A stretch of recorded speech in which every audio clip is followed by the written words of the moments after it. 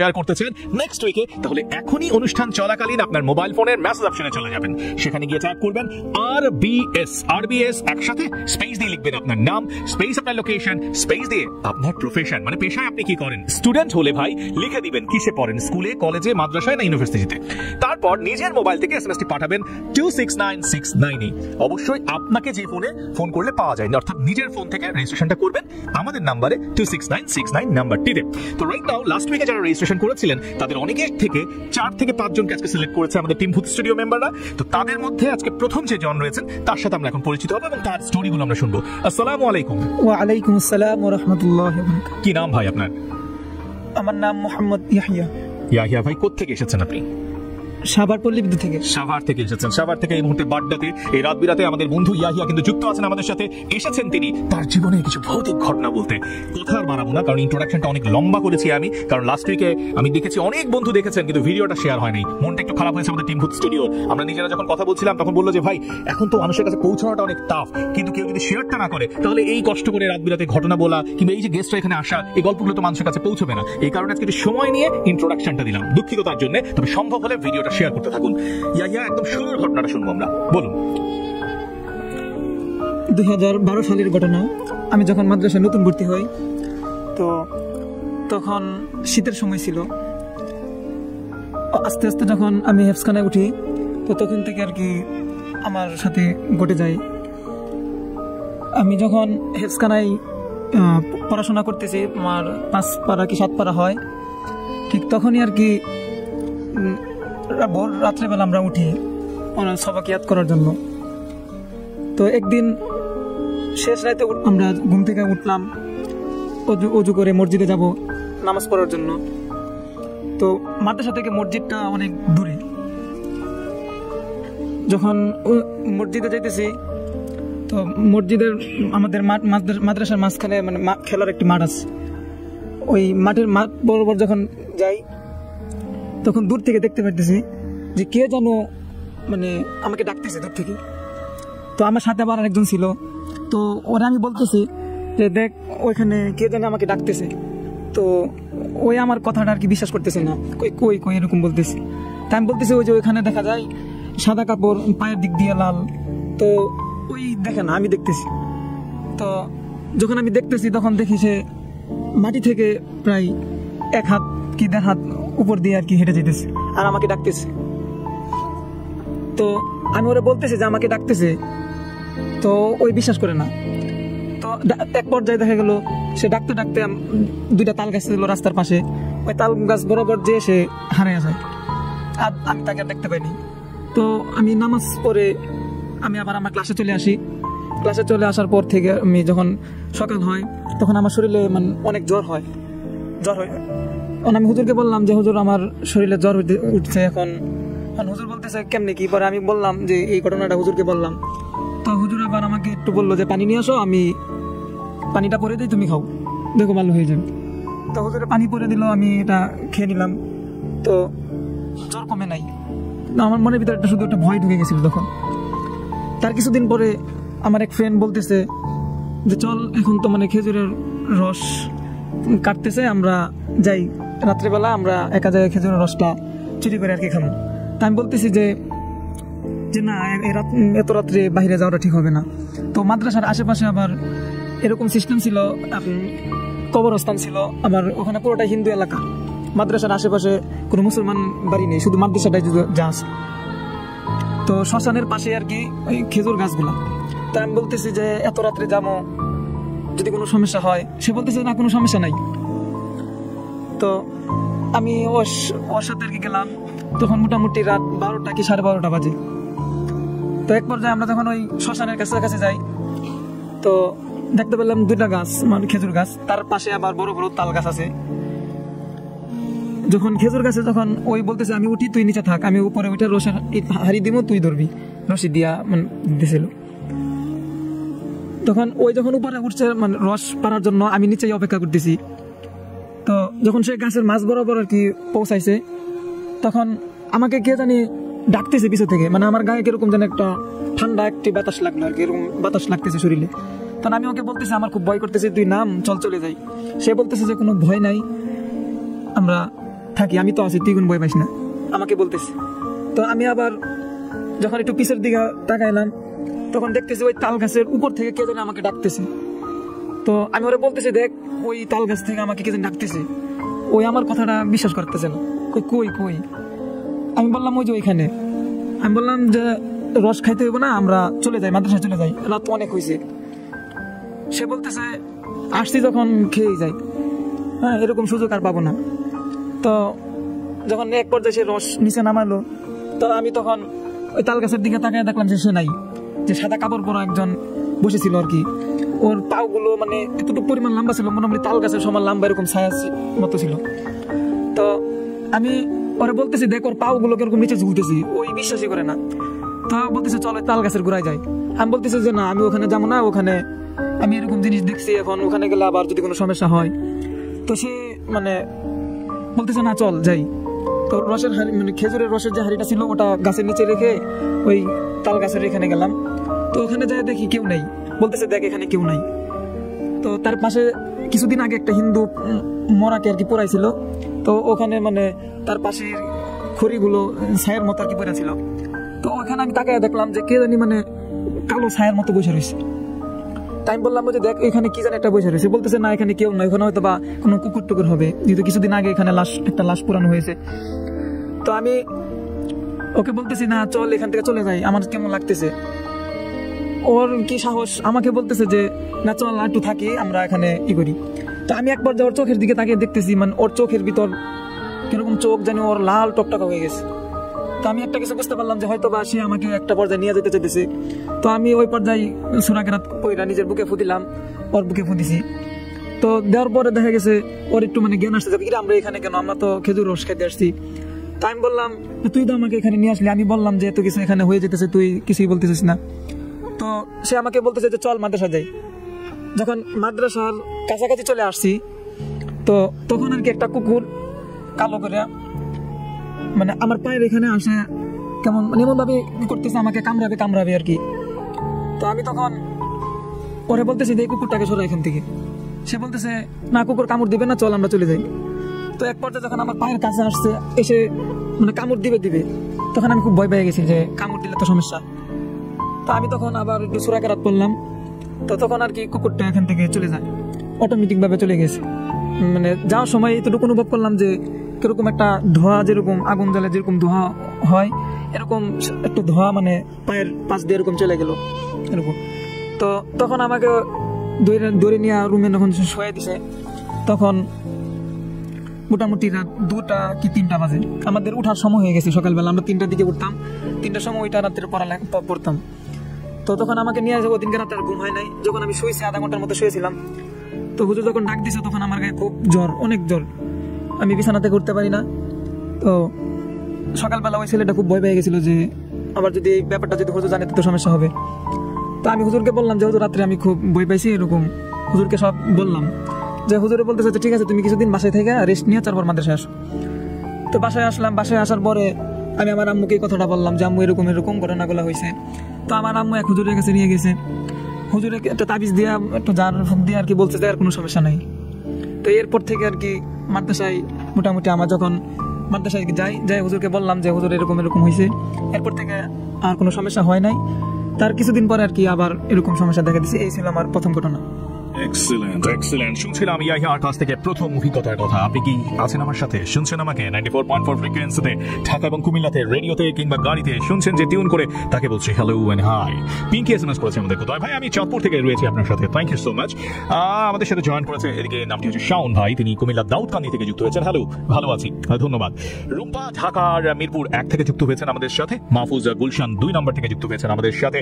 সালেহীন বাড্ডা থেকে যুক্ত আছেন আমাদের সাথে। গাজীপুর থেকে যুক্ত রয়েছেন আমাদের সাথে মারুফ ভাই, আমাদের সাথে মুন্নি যুক্ত হয়েছেন কুষ্টিয়া থেকে। এবার ফেসবুকে চলে যাব, এসএমএস থেকে একটু ফেসবুকে যেতে চাই, দেখি ফেসবুকে কারা কারা কমেন্ট করেছেন। www.facebook.com/jago.fm এর পেজে চোখ রাখলে দেখতে পাচ্ছি প্রচুর বন্ধু লাইভটি দেখছেন এবং কেউ লাইভটা কষ্ট করে শেয়ারও করছেন। তাদের মধ্যে যারা খুব কনসার্ন তারা কিন্তু শো সম্পর্কে মতামত দিচ্ছেন। মিম লিখেছেন উদয় ভাই শোটা ভালো লাগছে। ইয়াহিয়া কিন্তু আজকে ভালো স্টোরি দিয়ে স্টার্ট করেছে, এর জন্য ধন্যবাদ ইয়াহিয়াকে। লাবণ্য লিখেছে আমি আছি আপনাদের সাথে, ধন্যবাদ আপনাকে। তালহা লিখেছেন উদয় ভাই নেক্সট এপিসোডে আমি আসতে চাই, সিম্পল একটা কাজ করবেন, খুবই ছোট্ট একটা কাজ, মোবাইলের মেসেজে চলে যান, গিয়ে টাইপ করে ফেলুন RBS স্পেস নিজের নাম, নিজের লোকেশন আর নিজের প্রফেশন, তারপর এসএমএসটা পাঠিয়ে দিন 26969 নম্বরে 26969 এই নাম্বারটিতে। অবশ্যই নিজের মোবাইল থেকে এসএমএস করবেন। RBS অবশ্যই লিখতে হবে শুরুতে, স্পেস আপনার নাম, স্পেস আপনার লোকেশন, স্পেস আপনি কি করেন অর্থাৎ প্রফেশন টাইপ করবেন, পাঠিয়ে দিবেন। আমরা যোগাযোগ করে নিব আপনার সাথে বাই ফোন। যেমনটা ইয়াহিয়া লাস্ট উইকে রেজিস্ট্রেশন করেছিল, ওর সাথে আমাদের টিম যোগাযোগ করেছে, ফোনে গল্প শুনেছে, গল্প প্রচারযোগ্য মনে হয়েছে, আজকে তাকে ইনভাইট করা হয়েছে। নেক্সট উইকে আমরা চাই আপনি আসেন।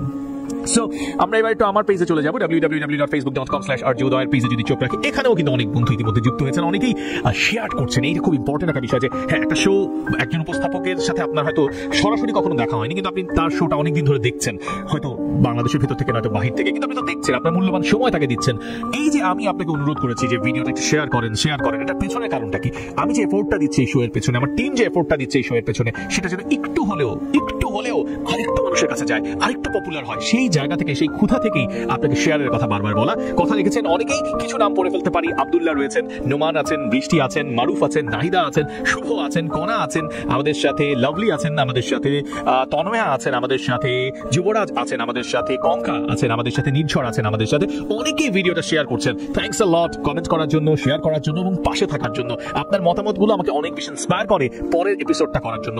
যখন গল্পদাতা গল্প বলেন, আমি কিন্তু অফেয়ারে বসে বসে কমেন্টগুলো পড়তে থাকি, কারণ আমি যদি সব কমেন্ট পড়তে চাই তাহলে কিন্তু আলটিমেটলি উনি গল্প বলতে পারবেন না, সময়টা চলে যাবে। এই জন্য আমি গল্পটা উনি যখন বলতে থাকেন, আমি অফেয়ারে দেখতে থাকি বন্ধুদের কি বলছেন। ম্যাক্সিমাম মানুষ আজকে প্রথম গল্পটাকে কিন্তু ভালো বলেছেন, এবং আমি শিওর যে আরো অনেক মজার এবং নতুন ঘটনা আজকে রয়েছে। মজার ইনোসেন্স বলছি, কারণ আমি ভূত স্টুডিওটাকে এমন একটা জায়গায় নিতে চাই যে আপনি এটা বিনোদনের খাতিরেই শুনছেন। আমরা কিন্তু জানি যে একটা হরর মুভি, এটা একটা মুভি, তারপরে কিন্তু আমাদের মধ্যে একটা এক্সাইটমেন্ট কাজ করে, সবাই মিলে আমরা মুভিটা দেখি। সেম এই হরর শোতে আপনি ভয় পেয়ে অসুস্থ হয়ে যান, এটা আমি কখনোই চাই না। বরং আমি বলি শারীরিক বা মানসিকভাবে যদি এই ধরনের শো শুনলে আপনার প্রবলেম হয়, এই শো শোনার দরকার নাই, ঠিক আছে? বাট যারা আমার মতো বিনোদন নিতে চান, নতুন অভিজ্ঞতা শুনতে চান, তাদেরকে বলছি শুনুন, দেখুন, বিশ্বাস করা বা না করা একান্তই আপনার ব্যাপার। ইয়াহিয়া, পরের ঘটনাটা বলুন। এখন যে ঘটনাটা বলবো, এটা আমার গ্রামের বাড়িতে হয়েছিল। মাদ্রাসার ছুটিতে আমি আমার ফুফার আমি গ্রামের বাড়িতে যাই। গ্রামের বাড়িতে যে কিছুদিন থাকি, তো একদিন মাঝরাতে বেলা আমাদের বাড়িতে তখন কারেন্ট নাই, এখন পর্যন্ত কারেন্ট আসে নাই।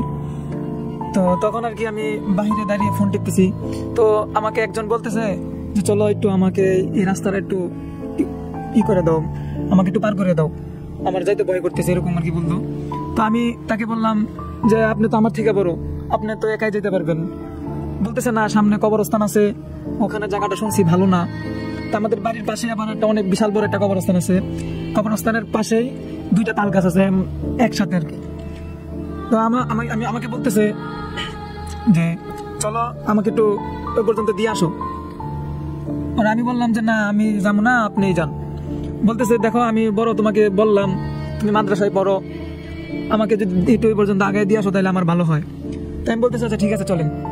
তা আমি আমার হাতের ফোনটা থুয়ে একটা লাইট নিয়ে আর কি ওনাকে যাই আগায় দেওয়ার জন্য। আমি যখন ওই তাল গাছ পর্যন্ত যাই, তো উনি আমার সাথে জানি অন্যরকম একটি ব্যবহার করতেছে। আমাকে বলতেছে যে আমাকে এই পর্যন্ত তুমি আমাকে নিয়ে আসলা, কামটা কিন্তু এখন ভালো করো নাই। আমি তোমাকে অনেকবার বলছিলাম, কিন্তু তুমি আমার কথা শুনো নাই, না শুনে তুমি আমাকে জিদে তুমি আমাকে এখানে নিয়ে আসছো। তাই আমি বলতেছি যে দেখেন, এখন আপনি একা যেতে পারবেন, আমি আপনাকে এই পর্যন্ত না দিলেও আপনি একা হাইটে যেতে পারেন, কারণ আপনি বড়, আমি ছোট, স্বাভাবিক এরকম। তো উনি বলতেছে আচ্ছা চলো ওই পর্যন্ত যাই। তা আমি বলতেছি ঠিক আছে আপনি এখন যান, আমি আর যাবো না, আমি এখান থেকে লাইট ধরছি। তো বলতেছে যে না, তোমার লাইট ধরতে হবো না, তুমি আমার সাথে আসো। আমি বলতেছি যে না, ওখানে আমি যাবো না। তো এক পর্যায়ে উনি আমার হাত ধরে ফেলছে, হাত ধরে আমার হাতের লাইটটাকে নিয়ে আসে ফালাই দিছে। তো এরকম অন্ধকার, মোটামুটি কবরস্থানের এখানে অনেক অন্ধকার, অন্য গাছ আসিল, তো অনেক অন্ধকার ছিল। তো তখন আর কি সে আমাকে হাত ধরে নিয়ে বলতেছে যে তুই এখন আমার সাথে আয়। আমি বলতেছি যে না, এখন আমি যাবো না। তো আমি অনেক মাছ জোরে জোরে চিৎকার দিতে চাইতেছি, চিল্লাইতেছি, কিন্তু আমার আওয়াজ গলা দিয়ে আসতেছে না, আমার আওয়াজটা কেমন জানি বন্ধ হয়ে গেছে। আমি কোনো সূরা কেরাত করতে পারতেছি না, আবার কোনো যে একজনকে ডাক দিব এরকম কেউ পাইতেছি না। আমার খুব কষ্ট হতেছে, মানে আমার শরীর একদম দুর্বল হয়ে গেছে। তো উনি আমাকে বলতেছে যে এখন আমি তোকে ছাড়বো না, এখন আমি তোকে নিয়ে যাবো। আমি বলতেছি যে কোথায় নিয়ে যাবেন, কিন্তু আমি যে কথা বলতেছি আমার কথা শুনতেই আছে না। তো আমাকে টানতে টানতে ওই তাল গাছের পর্যন্ত আর কি নিয়ে যায়। নিয়ে যাওয়ার পরে আর কি ওই লোকটা উদা হয়ে গেছে, ওই লোকটাকে আমি আর দেখতে পাই নাই। তো আমি ওখানে দাঁড়ায় রয়েছি, তারপর দেখতেছি কে জানি আসতেছে দূর থেকে, একটা লাইটের মতো আর কি দেখা যাইতেছে। তো উনি আস্তে আস্তে আর কি আমাকে বলতেছে যে কে ওখানে, কে ওখানে। তখন আমি আবার জোরে জোরে চিল্লাতেছি, এখন আমার গলাতে কোনো আওয়াজই আসতেছে না। তো এক পর্যায়ে দেখা গেছে যখন আমি সূরা কেরাত পড়তেছি মনে মনে, তো তখন আর কি আমার গলার আওয়াজটা আর কি আসছে। তখন আমি জোরে করে যখন একটা চিল্লানি দিছি, তো তখন আর কি সে আমার দিকে লাইট ধরছে। লাইট ধরে দেখা যায় আমি, তো আমাকে তখন ওই দৌড়ায় আমার কাছে আসছে, এসে বলছে এখানে কি করতেছো তুমি? তা আমি বলতেছি যে এখানে আমাকে একজন এরকম ডেকে নিয়ে আসছে, এসে তো আমাকে এগুলো বললে আমার লাইট ফালাই দিছে, আমি ওনাকে আগে দিতে নিয়ে আসছিলাম। তো উনি আমাকে বলতেছে যে এরকম মাঝে মধ্যে হয়, তুমি ওই লোকের কথা এখানে আসছো কেন? আমি বলতেছি আমার বাড়ি তো এখানেই। এখন উনি আমাকে এরকম অনেক জোরাজুরি করলো, তাই আমি নিয়ে আসছি। ওই লোকটা বলতেছে যে তোমার ভাগ্যটা ভালো, সে তোমার কোনো ক্ষতি করতে পারে না এখনো, তবে ক্ষতি হয়তো বা পরে আবার করতে পারে, তো সাবধানে থাইকো, চলো আমি তোমাকে বাড়ি পর্যন্ত আগে দিয়ে আসি। তো ওই লোকটা আমাকে বাড়ি পর্যন্ত নিয়ে যায়। যখন আমি বাড়িতে ঘরের কাছাকাছি চলে আসছি, তখনই আমার মানে মাথা ঘুরে একদম পড়ে যায়, মানে সেন্সিটিভ হয়ে গেছি। তো আমাকে আরো বাড়ি থেকে লোক ডাইকে নিয়ে আসা আমাকে বলতেছে এই পানি টানি দিয়া হুশ করে আর কি কথা বলতেছে যে কেমনে কি হয়েছে। পরে ওই লোকে বলতেছে আমি এখান থেকে নিয়ে আসছি, ওই আমাকে এগুলো কথা বলতেছে। তা আমি আমাকে বলতেছে যে ওই লোক বললে কি যাইতে হইব নাকি, আমাদের কাউকে ডাক দিতি, এরকম আমাকে বকাঝকা করতেছে। তারপর আমার আব্বু বলতেছে যে আচ্ছা যাও, কখনো বকাঝকা করে লাভ নাই, আমার নিয়ে শোয়া দাও। তো শোয়া দেওয়ার পর থেকে আমার অনেক অসুখ ছিল, অনেক বেশ কয়েকদিন আর কি জ্বর ছাড়ে না। তো আমি ওখান থেকে আমার দাদি বলতেছে যেহেতু ছেলেটা ভয় পাইছে, তো এটা কোনো কবিরাজ দেখাই। তো আমাদের বাড়ির পাশেই আবার একজন আছে কবিরাজ গিরি করে, তো ওনার কাছে নিয়ে গেছে। নিয়ে যাওয়ার পর উনি বলতেছে যে এই ছেলেকে আমার কাছে নিয়ে আসবে না। ওনারা বলতেছে কেন? কয় না, ওরে দেখা আমার ভয় করতেছে। বলতেছে কেন? পরে আমাকে দূরে রাখা আর কি, আমি পরবর্তী আর কি ওনার সাথে যে আমার গার্জিয়ানের সাথে যে কথাটা বলছে, মানে আমার দাদির সাথে, তো আমি পরবর্তী আর কি দাদিরে জিজ্ঞেছিলাম যে কি জিজ্ঞাসে। তো আমার দাদি তখন বলছিল যে সে বলছে তোর শরীরে অনেক কয়েকজন জিন আছে, 3টা জিন আছে আর একটা পরী আছে। তো পরীটা নাকি ভালো, সে চায় যে আমাকে নিয়ে যাওয়ার জন্য। আর যে জিনগুলো ছিল ওনারা চায় না যে আমার ফ্যামিলির সাথে আমি থাকি, হ্যাঁ, তারা চাইতেছে যে আমাকে আলাদা করে দিক, আমাকে নিয়ে যাবে তারা। তো ওই কবিরাজা বলতেছে ওদের অনেক পাওয়ার, ওদের সাথে আমি পারবো না। তো কবিরাজ আবার আরেকজনের কথা বলছে যে ওনার কাছে নিয়ে যান, উনি এটা ভালো করতে পারবে আমার থেকে ভালো। তো উনি এক হুজুরের কথা আর কি বলছে। তো হুজুরের কাছে যখন বলছে, তখন আমাকে আর আমার দাদি আমরা দুইজন যাই। আমরা দুজন যাওয়ার পরে আর কি হুজুরের কাছে যখন বসাইলাম, হুজুর আমাকে একটা পরীক্ষা দিতে চাইছিল। বলতেছে আমি একটা পরীক্ষা দিব, এই পরীক্ষা দিয়ে যদি পরীক্ষায় ধরা পড়ে তাহলে আমি ওর চিকিৎসা করুম, না তো করুম না। তো ওই হুজুর আর কি আমাকে বলতেছে যে তুমি সোজা হয়ে দাঁড়াও। তো আমি যখন সোজা হয়ে দাঁড়াইছি, তখন একটা কালো সুতা, মানে আমার শরীর যতটুকু লম্বা এতটুকু আর কি এটা সুতা নিল, আমার পা থেকে মাথার তালু পর্যন্ত আর কি এটা সুতা একটা মাপ দিছে। মাপ দেওয়ার পরে হাতের মধ্যে নিয়ে কি জানি দোয়া টোয়া বইরে আর কি ফু দিছে। ফু দেওয়ার পর আবার দ্বিতীয়বার যখন রশিটা আমাকে মাপ দেওয়া হয় পা থেকে মাথা পর্যন্ত, যখন আবার মাপ দেয়, তখন আমি দেখলাম যে রশিটা অনেকটা ছোট হয়ে গেছে, মানে আমার বুক পর্যন্ত আর কি চলে আসছে। তা আমি দেখে আর কি বিষয়টা বিশ্বাস করতে পারতেছি না যে সচক এরকম। তো হুজুরে বলতেছে যে না, ওর শরীরে একটা এরকম আছে, কয়েকটা আছে, তো ওর এটা খুব খারাপ, অনেক কিছু আর কি বলছে, যেগুলো পরবর্তী আর কি আমার দাদির কাছ থেকে শুনছি, যেগুলো আমার সামনে আর কি বলে নাই। তো আমি ওখান থেকে হুজুরে বলতেছে তাহলে এগুলো তো ছাড়াইতে হইব, কিছু জিনিস লাগবো। তো আমার দাদি বলতেছে কি কি লাগবো? কই তেমন কিছু লাগবো না, আপনাদের বাড়ির পাশে দেখেন যে কলা গাছগুলো আছে, ওই কলা গাছ, যে সবজি কলা আমরা যেটাকে বলি, আমাদের গ্রাম অঞ্চলে এটা বলে ভুট্টা কলা বলে আর কি। তো ওই কলা গাছ যে আছে, এগুলো যে বড় বড় কলা গাছগুলা, বলতেছে এমন কোন একটা মেয়ে মানুষ যে 1 কূপ দিয়ে আর কি কলা গাছটা আর কি কাটতে পারে, এরকম 1 কূপে কলা গাছ কাইটা দেওয়া যে কষ্টা বাইর হইব, ওই কষ্টা আমাকে মানে খাওয়াই দেওয়ার জন্য আর কি বলছে। তো আমার দাদি বলতেছে যে ঠিক আছে, তাহলে আমরা এটা নিয়ে কইরা দেখি কি হয়। তো যখন আমাকে বাড়িতে নিয়ে যায়, যাওয়ার পরে আমি তখন দেখতেছি যে কলা গাছ কেমনে কি করবো। তো তখন আর কি আমার দাদি আর কি সাহস করে আর কি বলতেছে আমি কাটবো, যেহেতু আমার নাতির লাগে আমি এটা কাইটা দেখবো যে কি হয়। তো আমার দাদি আর কি জঙ্গলে যায়, যাওয়ার পরে আর কি যখন কলা গাছ কাটতে যায়, 1 কূপে কলা গাছ কাটতে পারে নাই, কলা গাছটা অল্প একটু কাটছে আর একটু কাটে নাই। তো সবাই আবার ভয় পেয়ে গেছে যে হ্যাঁ কাটলো না, হয়তো বা অন্য কিছু হইতে পারে। তা আবার হুজুরের কাছে যায় জানানো হয়েছে যে হুজুর এরকম সমস্যা নাই, আবার চেষ্টা করেন হইব। তো দ্বিতীয়বার চেষ্টা করে আর কি হয়েছে, তো কলা গাছের রস আমাকে খাওয়াই দিল। খাওয়া দেওয়ার পর থেকে আর কি আমার জ্বর ভালো হয়ে গেছে। আর তারপর আমি যতদিন গ্রামে ছিলাম এরপর আর কোনো সমস্যা হয় নাই। তো আবার আমার মাকে একটা স্বপ্ন দেখাইছিল যে যতদিন পর্যন্ত ওই মাদ্রাসার লাইফে পড়ালেখা করবে বা বিয়ে শাদী করবে না ততদিন আমরা আসবো না। যেদিন সে বিয়ে করবে বা মাদ্রাসার লাইন পড়ালেখা ছাড়বে তখন আমরা আবার পুরোনায় আসবো। আরো অনেক কিছু আর কি আমার মাকে স্বপ্নের ভিতর বলছে। শুধু আমাকে এতটুকু বলছিল যে বাবা একটু সাবধানে থাকিস, হ্যাঁ, কেউ রাত্রেবেলা কোনো স্বপ্ন দেখলে কাউকে বলবি না বা এরকম আর কি বলা হয়েছিল। তো এটা ছিল আমার দ্বিতীয় ঘটনা।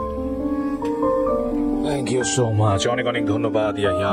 চমৎকার চমৎকার ভৌতিক ঘটনা সে আমাদেরকে শোনাচ্ছে। সো এই ধরনের ঘটনাগুলো যদি আপনার কাছেও থেকে থাকে, নেক্সট এপিসোডে যদি আপনি আসতে চান, জব এফএম 94.4 এ বসতে চান, বলতে চান, তাহলে দ্বিধা কেন, দ্বন্দ্ব কেন, আজই রেজিস্ট্রেশন করুন। রেজিস্ট্রেশন করা মানে একটা ছোট্ট এসএমএস করা। এসএমএস করবেন কিভাবে? মোবাইলের মেসেজ গিয়ে টাইপ করে ফেলবেন RBS, স্পেস দিয়ে লিখবেন আপনার নাম, স্পেস আপনার লোকেশন, স্পেস আপনার প্রফেশন। এসএমএসটি পাঠিয়ে দিবেন আমাদেরকে 26969 নাম্বারে 26969। This is our number. So ঝটপট এসএমএস করে ফেলুন। এই ফাঁকে আমি একটু এসএমএস দেখি। অনেকেই JFM স্পেস নাম দিয়ে নিজের মনের কথাগুলো পাঠিয়েছেন 26969 যেমনটা আমরা দেখতে পাচ্ছি। রুমান তিনি লিখেছেন, উদয় ভাই আমি নিয়মিত একজন ভূত স্টুডিওর লিসনার, আমার খুব ভালো লাগে এই শোটা শুনতে। Thank you so much. আমাদের সাথে প্রবাল যুক্ত হয়েছেন, উদয় ভাই আমি আছি আপনার সাথে, ধন্যবাদ আপনাকে। নাওমি লিখেছেন, হ্যালো উদয় কেমন আছো? আলহামদুলিল্লাহ আমি ভালো আছি। শাফওয়াত যুক্ত হয়েছেন, উদয় ভাই আমি আছি, ভূত স্টুডিও শুনছি, ধন্যবাদ। রায়হান বলছেন, আজকে তুমি আছো? ইয়েস, আজকে আমি আছি আপনাদের সাথে। থ্যাংক ইউ সো মাচ পাশে রাখবার জন্য। লামিয়া তিনি বলেছেন, ভূত স্টুডিওতে মাঝে মধ্যে গায়েব হয়ে যাও, তুমিও কি ভূত হয়ে যাও নাকি? না না, ভূত হয়ে যায় না, এই যে আমি চলে এসেছি আপনাদের সাথে আড্ডা দেওয়ার জন্য। আমি আছি, স্টিল আমি বেঁচে আছি, সুস্থ আছি এবং আপনারা আমার সাথে আছেন, এটাই আমার বড় প্রাপ্তির ব্যাপার। আমার সাথে আরো অনেকেই যুক্ত হয়েছেন। আমি একটু ফেসবুকে চলে যেতে চাই। ফেসবুকে অনেকেই যুক্ত হয়েছেন আমাদের সাথে। ফেসবুকে দুটো পেজে এই অনুষ্ঠানটি লাইভ হচ্ছে, একটি হচ্ছে www.facebook.com/jago.fm এবং www.facebook.com/rjuday। আপনারা যে যেখান থেকে দেখছেন দেখুন, কিন্তু লাইভটি একটু শেয়ার করে দিবেন প্লিজ। কমেন্ট সেকশনে অনেকেই লিখেছেন অনেক কথা, যেমনটা আমাদের সাথে পলাশ লিখেছে, উদয় ভাই আমি কোত্থেকে সম্ভবত এটা হচ্ছে রামপুরা, হ্যাঁ রামপুরা থেকে তিনি দেখছেন আমাদের সাথে। Thank you so much. আমাদেরকে জয়েন করেছেন মালেহা, তিনি বলেছেন দিনাজপুর থেকে তিনি যুক্ত হয়েছেন, ধন্যবাদ বন্ধু। আমাদের সাথে যুক্ত হয়েছেন এদিকে বন্ধু নামটি হচ্ছে তন্ময়, তিনি বরিশাল থেকে যুক্ত হয়েছেন, ধন্যবাদ আপনাকে। আমরা দেখতে পাচ্ছি আমাদের পাশের দেশ ভারতের কলকাতা থেকে কিন্তু অনেক বন্ধু রয়েছেন, অর্থাৎ ভারতের বিভিন্ন জায়গায় যে বাঙালি বন্ধুরা রয়েছেন তারা কিন্তু যুক্ত হচ্ছেন, যেমনটা উন্ময় রয়েছেন আমাদের সাথে, শম্ভুদা রয়েছেন আমাদের সাথে, পারমিতা রয়েছেন আমাদের সাথে, এরকম অনেকেই কিন্তু কলকাতা এবং বিভিন্ন জায়গায় ভারত থেকে যুক্ত হচ্ছেন। ধন্যবাদ তাদেরকে আমাদের এই অনুষ্ঠানটি দেখবার জন্য। প্রবাসের দিকে যদি চোখ রাখি, অনেকেই রয়েছেন কাতার থেকে, কেউ রয়েছেন সৌদি আরব থেকে, কেউ রয়েছেন আমরা সুইজারল্যান্ড থেকে, কেউ কানাডা থেকে, কেউ ইউকে থেকে যুক্ত হয়েছেন, আরব আমিরাতের অনেক বন্ধুকেই দেখতে পাচ্ছি আজকে রয়েছেন আমাদের সাথে, মিডল ইস্টের প্রচুর বন্ধু রয়েছেন, প্রত্যেককে ধন্যবাদ, প্রত্যেককে ধন্যবাদ, কৃতজ্ঞতা। বন্ধু আপনাকে জানিয়ে রাখি, রিয়েল পটেটো এবং টমেটো সিজনিং এর ক্রিসপি স্বাদে প্রাণ পটেটোস মোমেন্টসগুলোকে করে সিম্পলি ফ্যান্টাস্টিক। তাই আমি সাজেশন যদি আমাকে বলেন, আমি দিতে চাই যে আপনি ভূত স্টুডিও শুনছেন, একটু পাশে যদি প্রাণ পটেটোসটা রাখেন, দেখবেন যে প্রত্যেকটা বাইজে বাইজে ভালো লাগছে। ট্রাস্ট মি, মানে গল্প আর আড্ডার ফাঁকে প্রাণ পটেটোস হতে পারে একটা চমৎকার সঙ্গী। রাইট নাও আমরা ইয়াহিয়ার কাছে চলে যাচ্ছি। ইয়াহিয়া, আমরা আপনার কাছে শেষ ঘটনাটা শুনবো, আপনার বলুন। এখন যে ঘটনা বলবো এটা আর কি 2018 শেষের দিকে ঘটনা। আমি গ্রামের বাড়িতে যাই মাদ্রাসা ছুটিতে।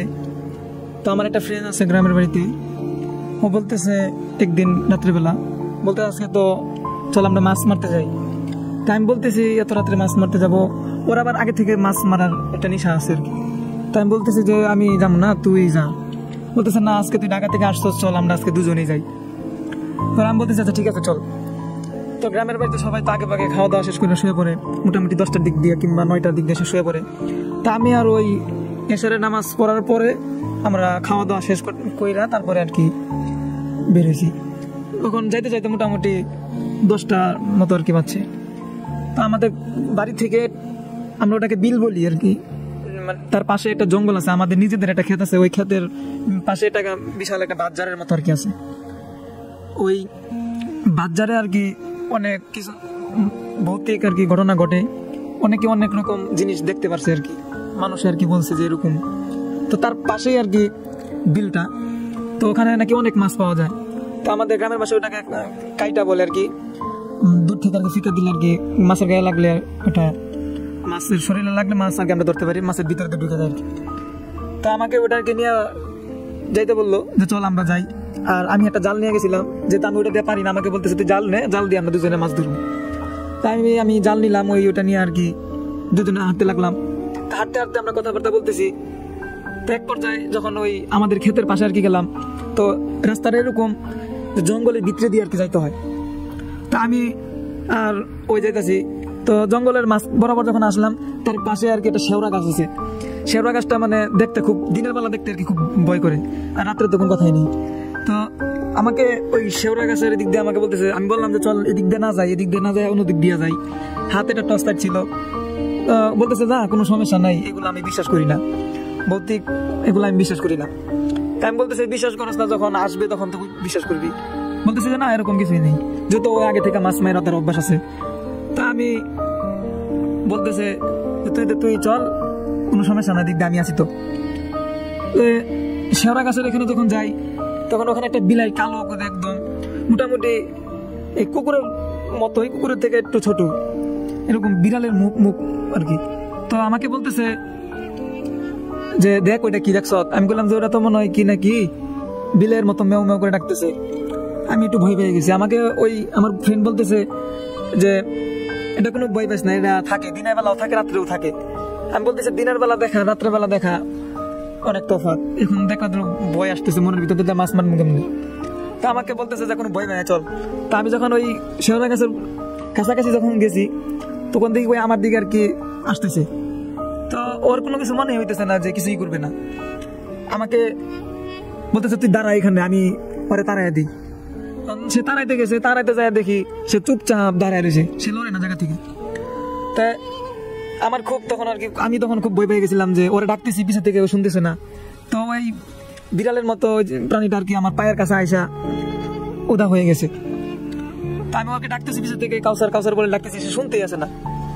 তো আমার হাতে যে জাল ছিল ওই জালটা আমি আবার ওর গায়ের মধ্যে ফিকা দিছি। তো তখন আমার পিছের দিকে তাকাইছে, বলতেছে চল চল চল, দেরি হয়ে যেতেছে।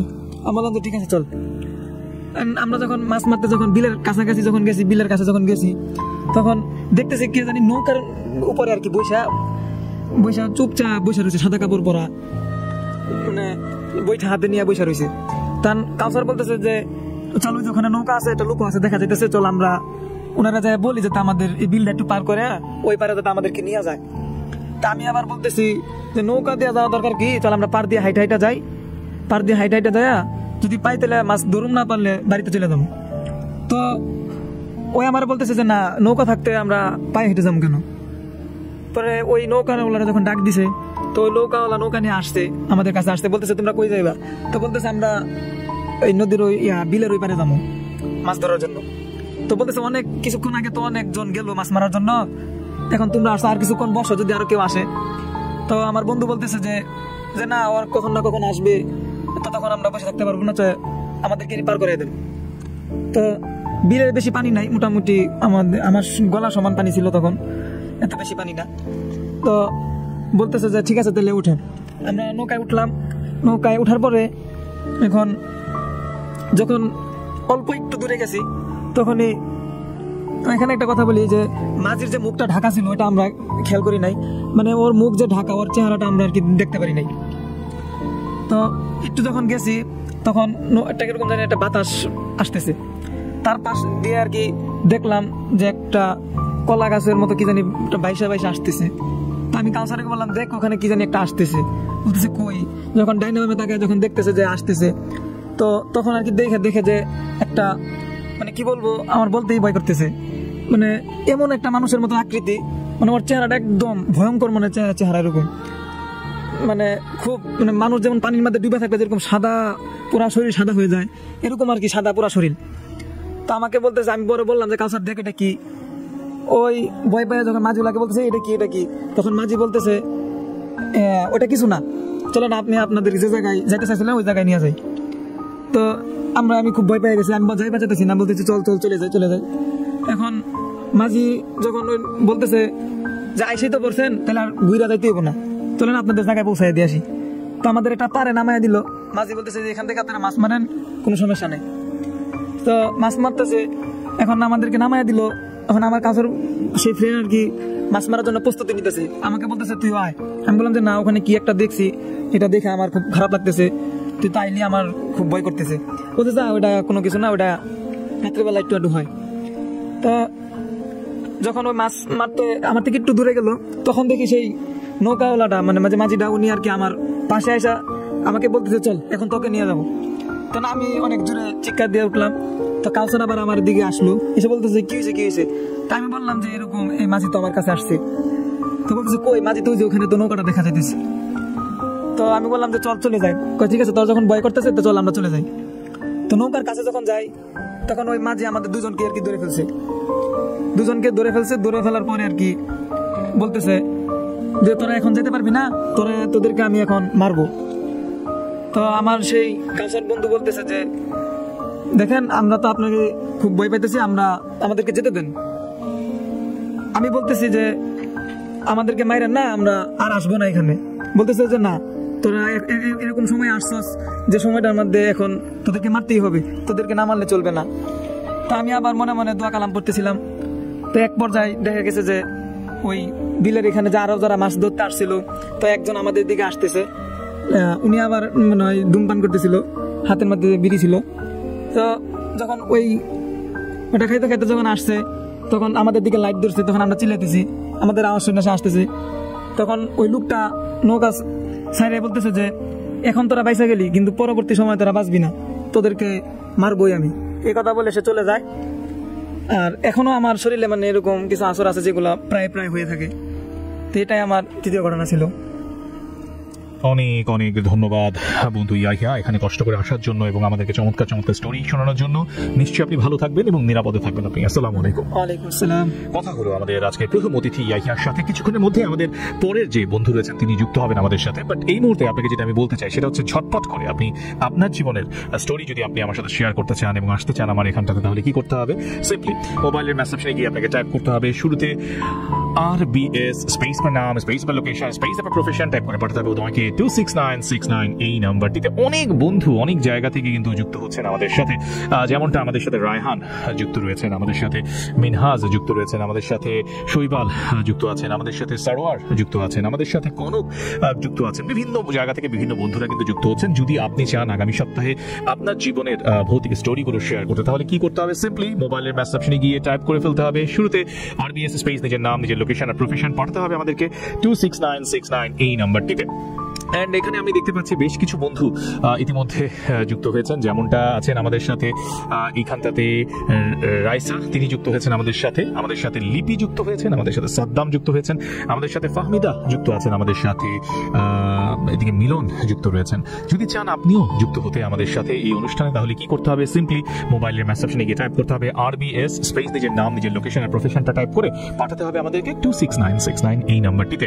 আর বন্ধু আপনাকে জানিয়ে রাখি, রিয়েল পটেটো এবং টমেটো সিজলিং এ ক্রিসপি স্বাদে প্রাণ পটেটোস মোমেন্টস গুলোকে করে সিম্পলি ফ্যান্টাস্টিক। রাইট নাও আরো অনেক বন্ধু কিন্তু যুক্ত হচ্ছেন।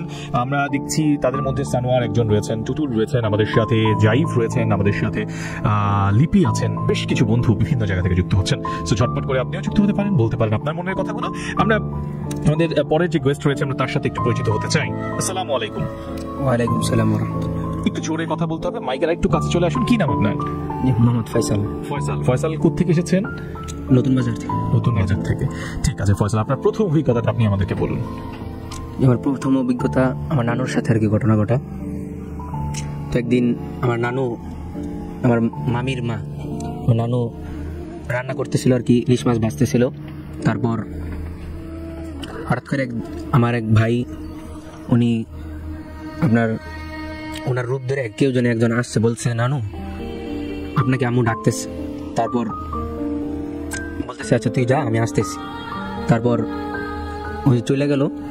নানু মাছ রাইখা আসলো। আসার পর যাই বাসা থেকে বের হওয়ার পর কে যেন মানে পাও বাড়াই দিছে, নানু পড়ে গেছে। তারপর পড়ে যাওয়ার পর নানুর পিঠের উপর উঠে কে যেন নানুর মাথা ধরে অনেক জোরে ইটার মধ্যে জোরে মাথা বাইরে ছিল। তারপর একজন লোক বাজারে গেছিল, বাজার থেকে আসার সময় দেখে যে নানু নিজে মাথা ইটানোর সাথে বাইরে যাচ্ছে। তারপর দইটা নিয়ে ঘরে শুয়েছে, তখন নানু অজ্ঞান ছিল। তারপর নানুর মাথার মধ্যে পানি দিল, নানুর জ্ঞান ফিরল। তারপর অনেকক্ষণ সবাই জিজ্ঞাসা করতেছে যে কি হয়েছিল। তারপর নানু বলতেছে আমাকে তো একজন এই সাপরানি এসে ডাক দিছে, তো আমি তো যাইতেছিলাম, তখন এরকম হইল আমার সাথে। তখন পানি দিতেছিল, হঠাৎ করে নানু বলতেছে যে আমার পা জানি কেমন চুলকাইতেছে, দেখো তোমার পায়ে কিছু আছে কিনা। তারপর সবাই আমরা দেখলাম, দেখি যে কিছু নেই। তারপর বলতেছি যে কই না তো কিছু নাই। তারপর বলতেছে যে না কেমন যেন চুলকাইতেছে বাম পায়ে। তো নানুর জানালা স্টিলের ছিল, পরে স্টিলের নিচ দিয়ে তো ভাঙ্গা ছিল হালকা, ওইখান দিয়ে ওই কিছু একটা ঢুকতেছে আর কি। বলতেছে যে না কিছু তো নাই। তারপর হঠাৎ করে নানু শোয়া থেকে দাঁড়ায় গেছে।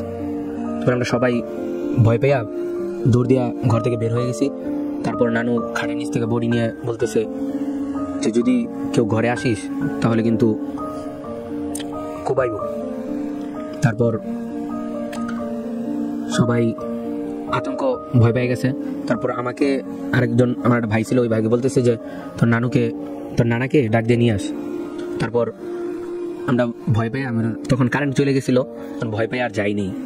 বলতেছে না যাবো না। পরে ফোন দিচ্ছে, ফোন দেওয়ার পরে নানা আসছে, আসার পর ঘরে ঢুকছে। পরে নানাকে জোরে মারতে গেছে। তারপর নানা হাত ধরে বসে, নানার বাবরি চলছিল, নানাকে ধরে মানে উঁচু করে ফেলছে, আঙ্গায় ফেলছে। তারপর নানুকে মারছে, মারার পরে নানু ছাইরা দিছে।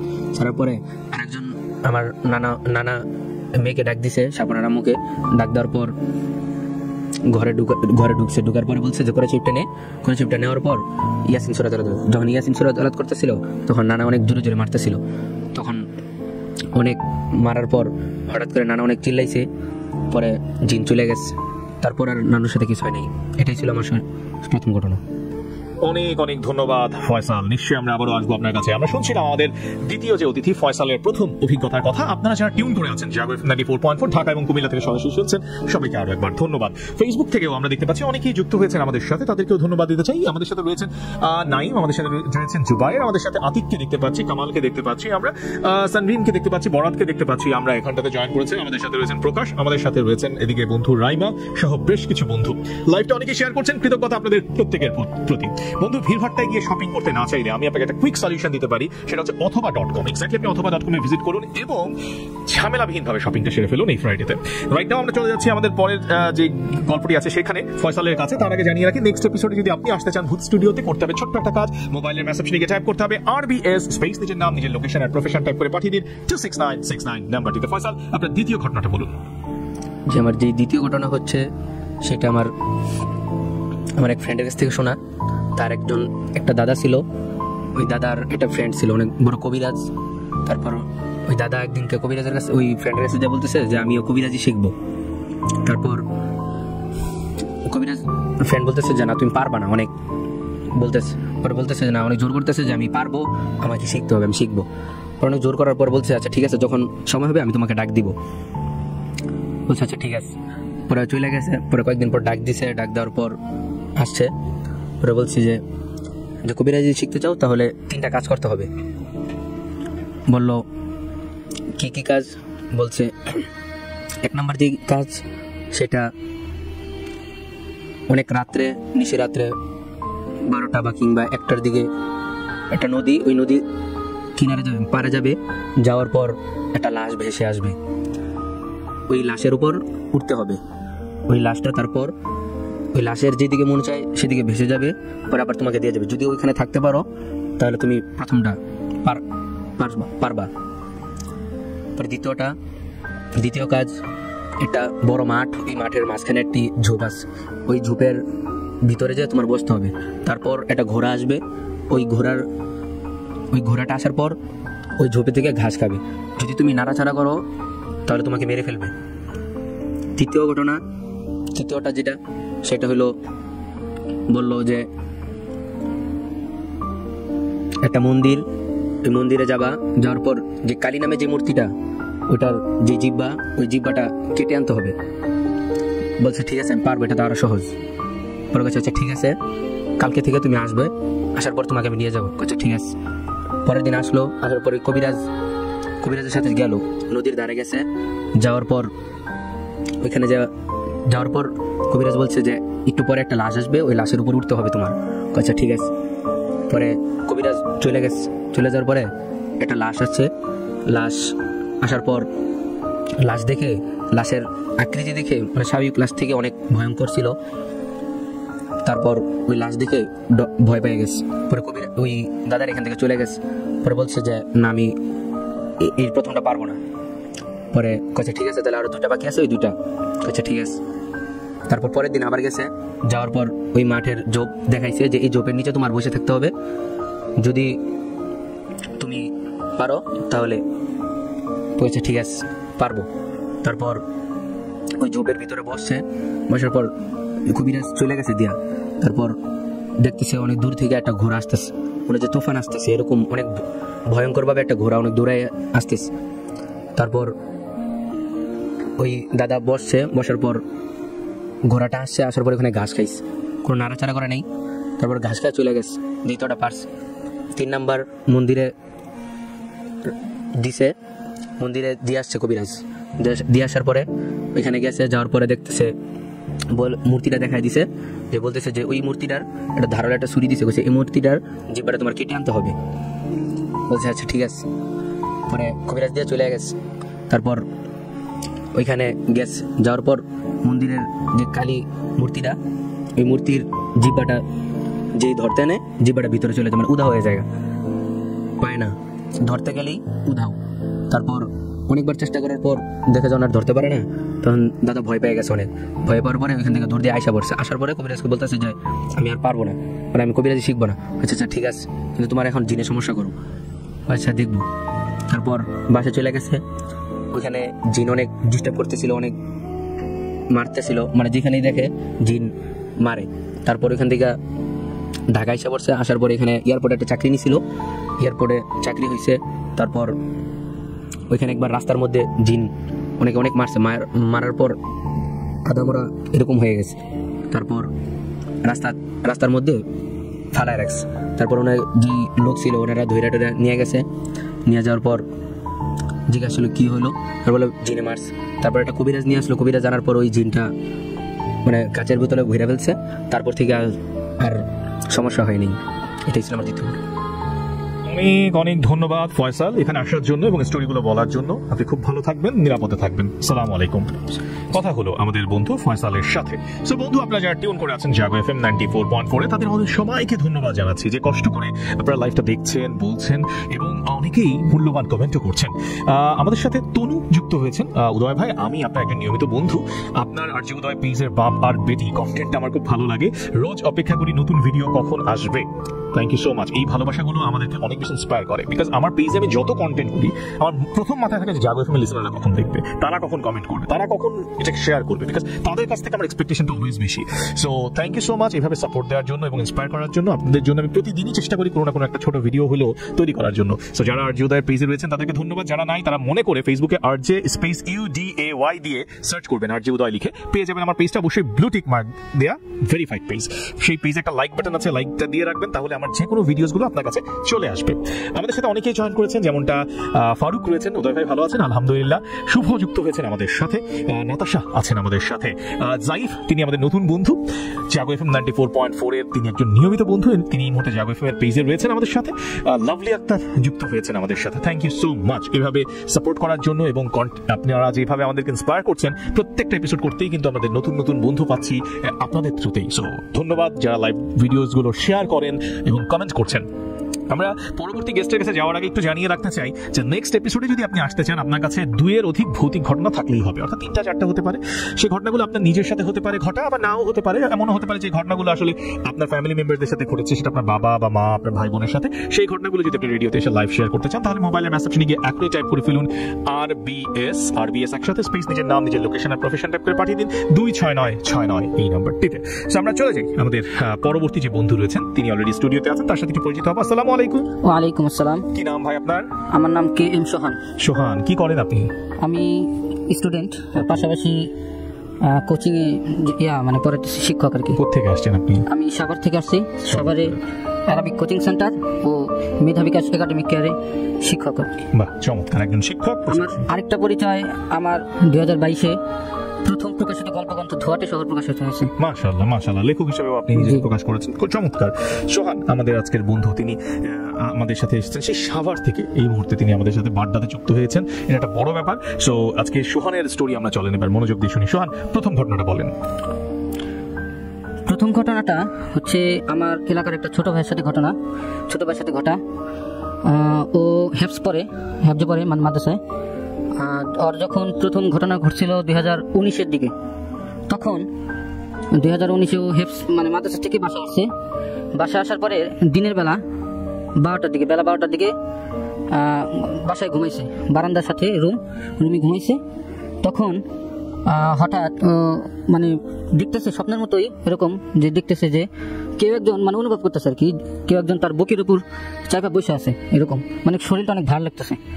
তখন ও কিছু করতে পারতেছিল না, নড়তেছিল না, কিছু করতেছিল না, মানে একটু আচমকা একটু মানে মানে যে আচরের যে একটা মনে হচ্ছিল কেউ আচড়াইতেছে বুকে এরকম হাত দিয়ে। তখন ও করছে, একটু নড়াচড়া করার পরে হঠাৎ চোখ খুলছে তখন অনুভব মানে কিছু একটা দেখছে, যে বারান্দা দেখেছে একটা উড়ে গেল, সাদা পায়রার মতো কবুতর এরকম টাইপের কিছু একটা উড়ে গেল। ওটার পিছনে বারান্দায় গেছে, কিন্তু কোনো পাখি টাকি দেখতে পারে নাই। তারপর যখন ঘরের ভিতর আসছে তখন দেখে যে বুক অনেক জ্বলতেছে, তখন বুকের দিকে তাকায় দেখে যে আঁচড়ের দাগ অনেক। এটা হচ্ছে প্রথম দিন। এরপর তখন ছিল হচ্ছে কোরবানির ছুটিতে বাসায় আসছিল। এরপরে ও যে মাদ্রাসা পড়ে, অনেক নাম করা মাদ্রাসা, মানে বড় মাদ্রাসা আর কি, নামটা উল্লেখ করতে চাচ্ছি না। ওই মাদ্রাসায় ও গেছে ওই অজুখানায় এক সময়, এশার নামাজের আগে আর কি, অজুখানায় অজু করার জন্য চলে গেছে। ওইখানে যাওয়ার পর অস্বাভাবিক মানে কিছু একটা মানে দেখছে পানি গরম, মানে এরকম টাইপের আর কি। তখন একজনের সাথে একটু ধাক্কা গেছে, একটা স্টুডেন্টের সাথে, মানে ছাত্র ভাই, ওর সাথে একটু হয়েছে, অন্যরকম আচরণ, অস্বাভাবিক লাগছে।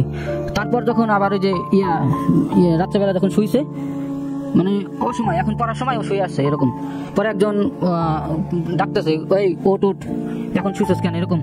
পরে ও কি করছে, ও উঠা ওর একটা থাপ্পড় দিছে। থাপ্পড় দেওয়ার পরে থাপ্পড়টা মানে শক্ত থাপ্পড়, মানে অনেক ভারী আর কি, মানে সাধারণ মানুষ মানে ওর এরকম শক্তি আছে কিনা এরকম মানে ধারণার বাইরে, এরকম অনেক জোরে আর কি থাপ্পড় দিছে। তারপরে অস্বাভাবিকভাবে করতেছে, ওর কথাবার্তা ঠিক নাই এরকম। পরে ওই দিনকে রাত্রে কিছু হয় নাই, রাত্রে ঘুমাইছে, সকালে ওঠার পরে দেখে যে ওর শরীরে ওরকম অনেক চিহ্ন, মানে কেউ হয়তো আচর দিছে এরকম, মানে নখের চিহ্ন আর কি, রক্তাক্ত অবস্থা, মানে রক্ত বেরিয়েছে অনেক। পরে মাদ্রাসা থেকে বাসায় পাঠিয়ে দেওয়া হয়েছে। এর মাঝখানে অনেক ছোট অনেক জায়গায় গেছে, অনেক হুজুর টুজুরি করছে, কোনো জায়গায় কিছু হয় নাই।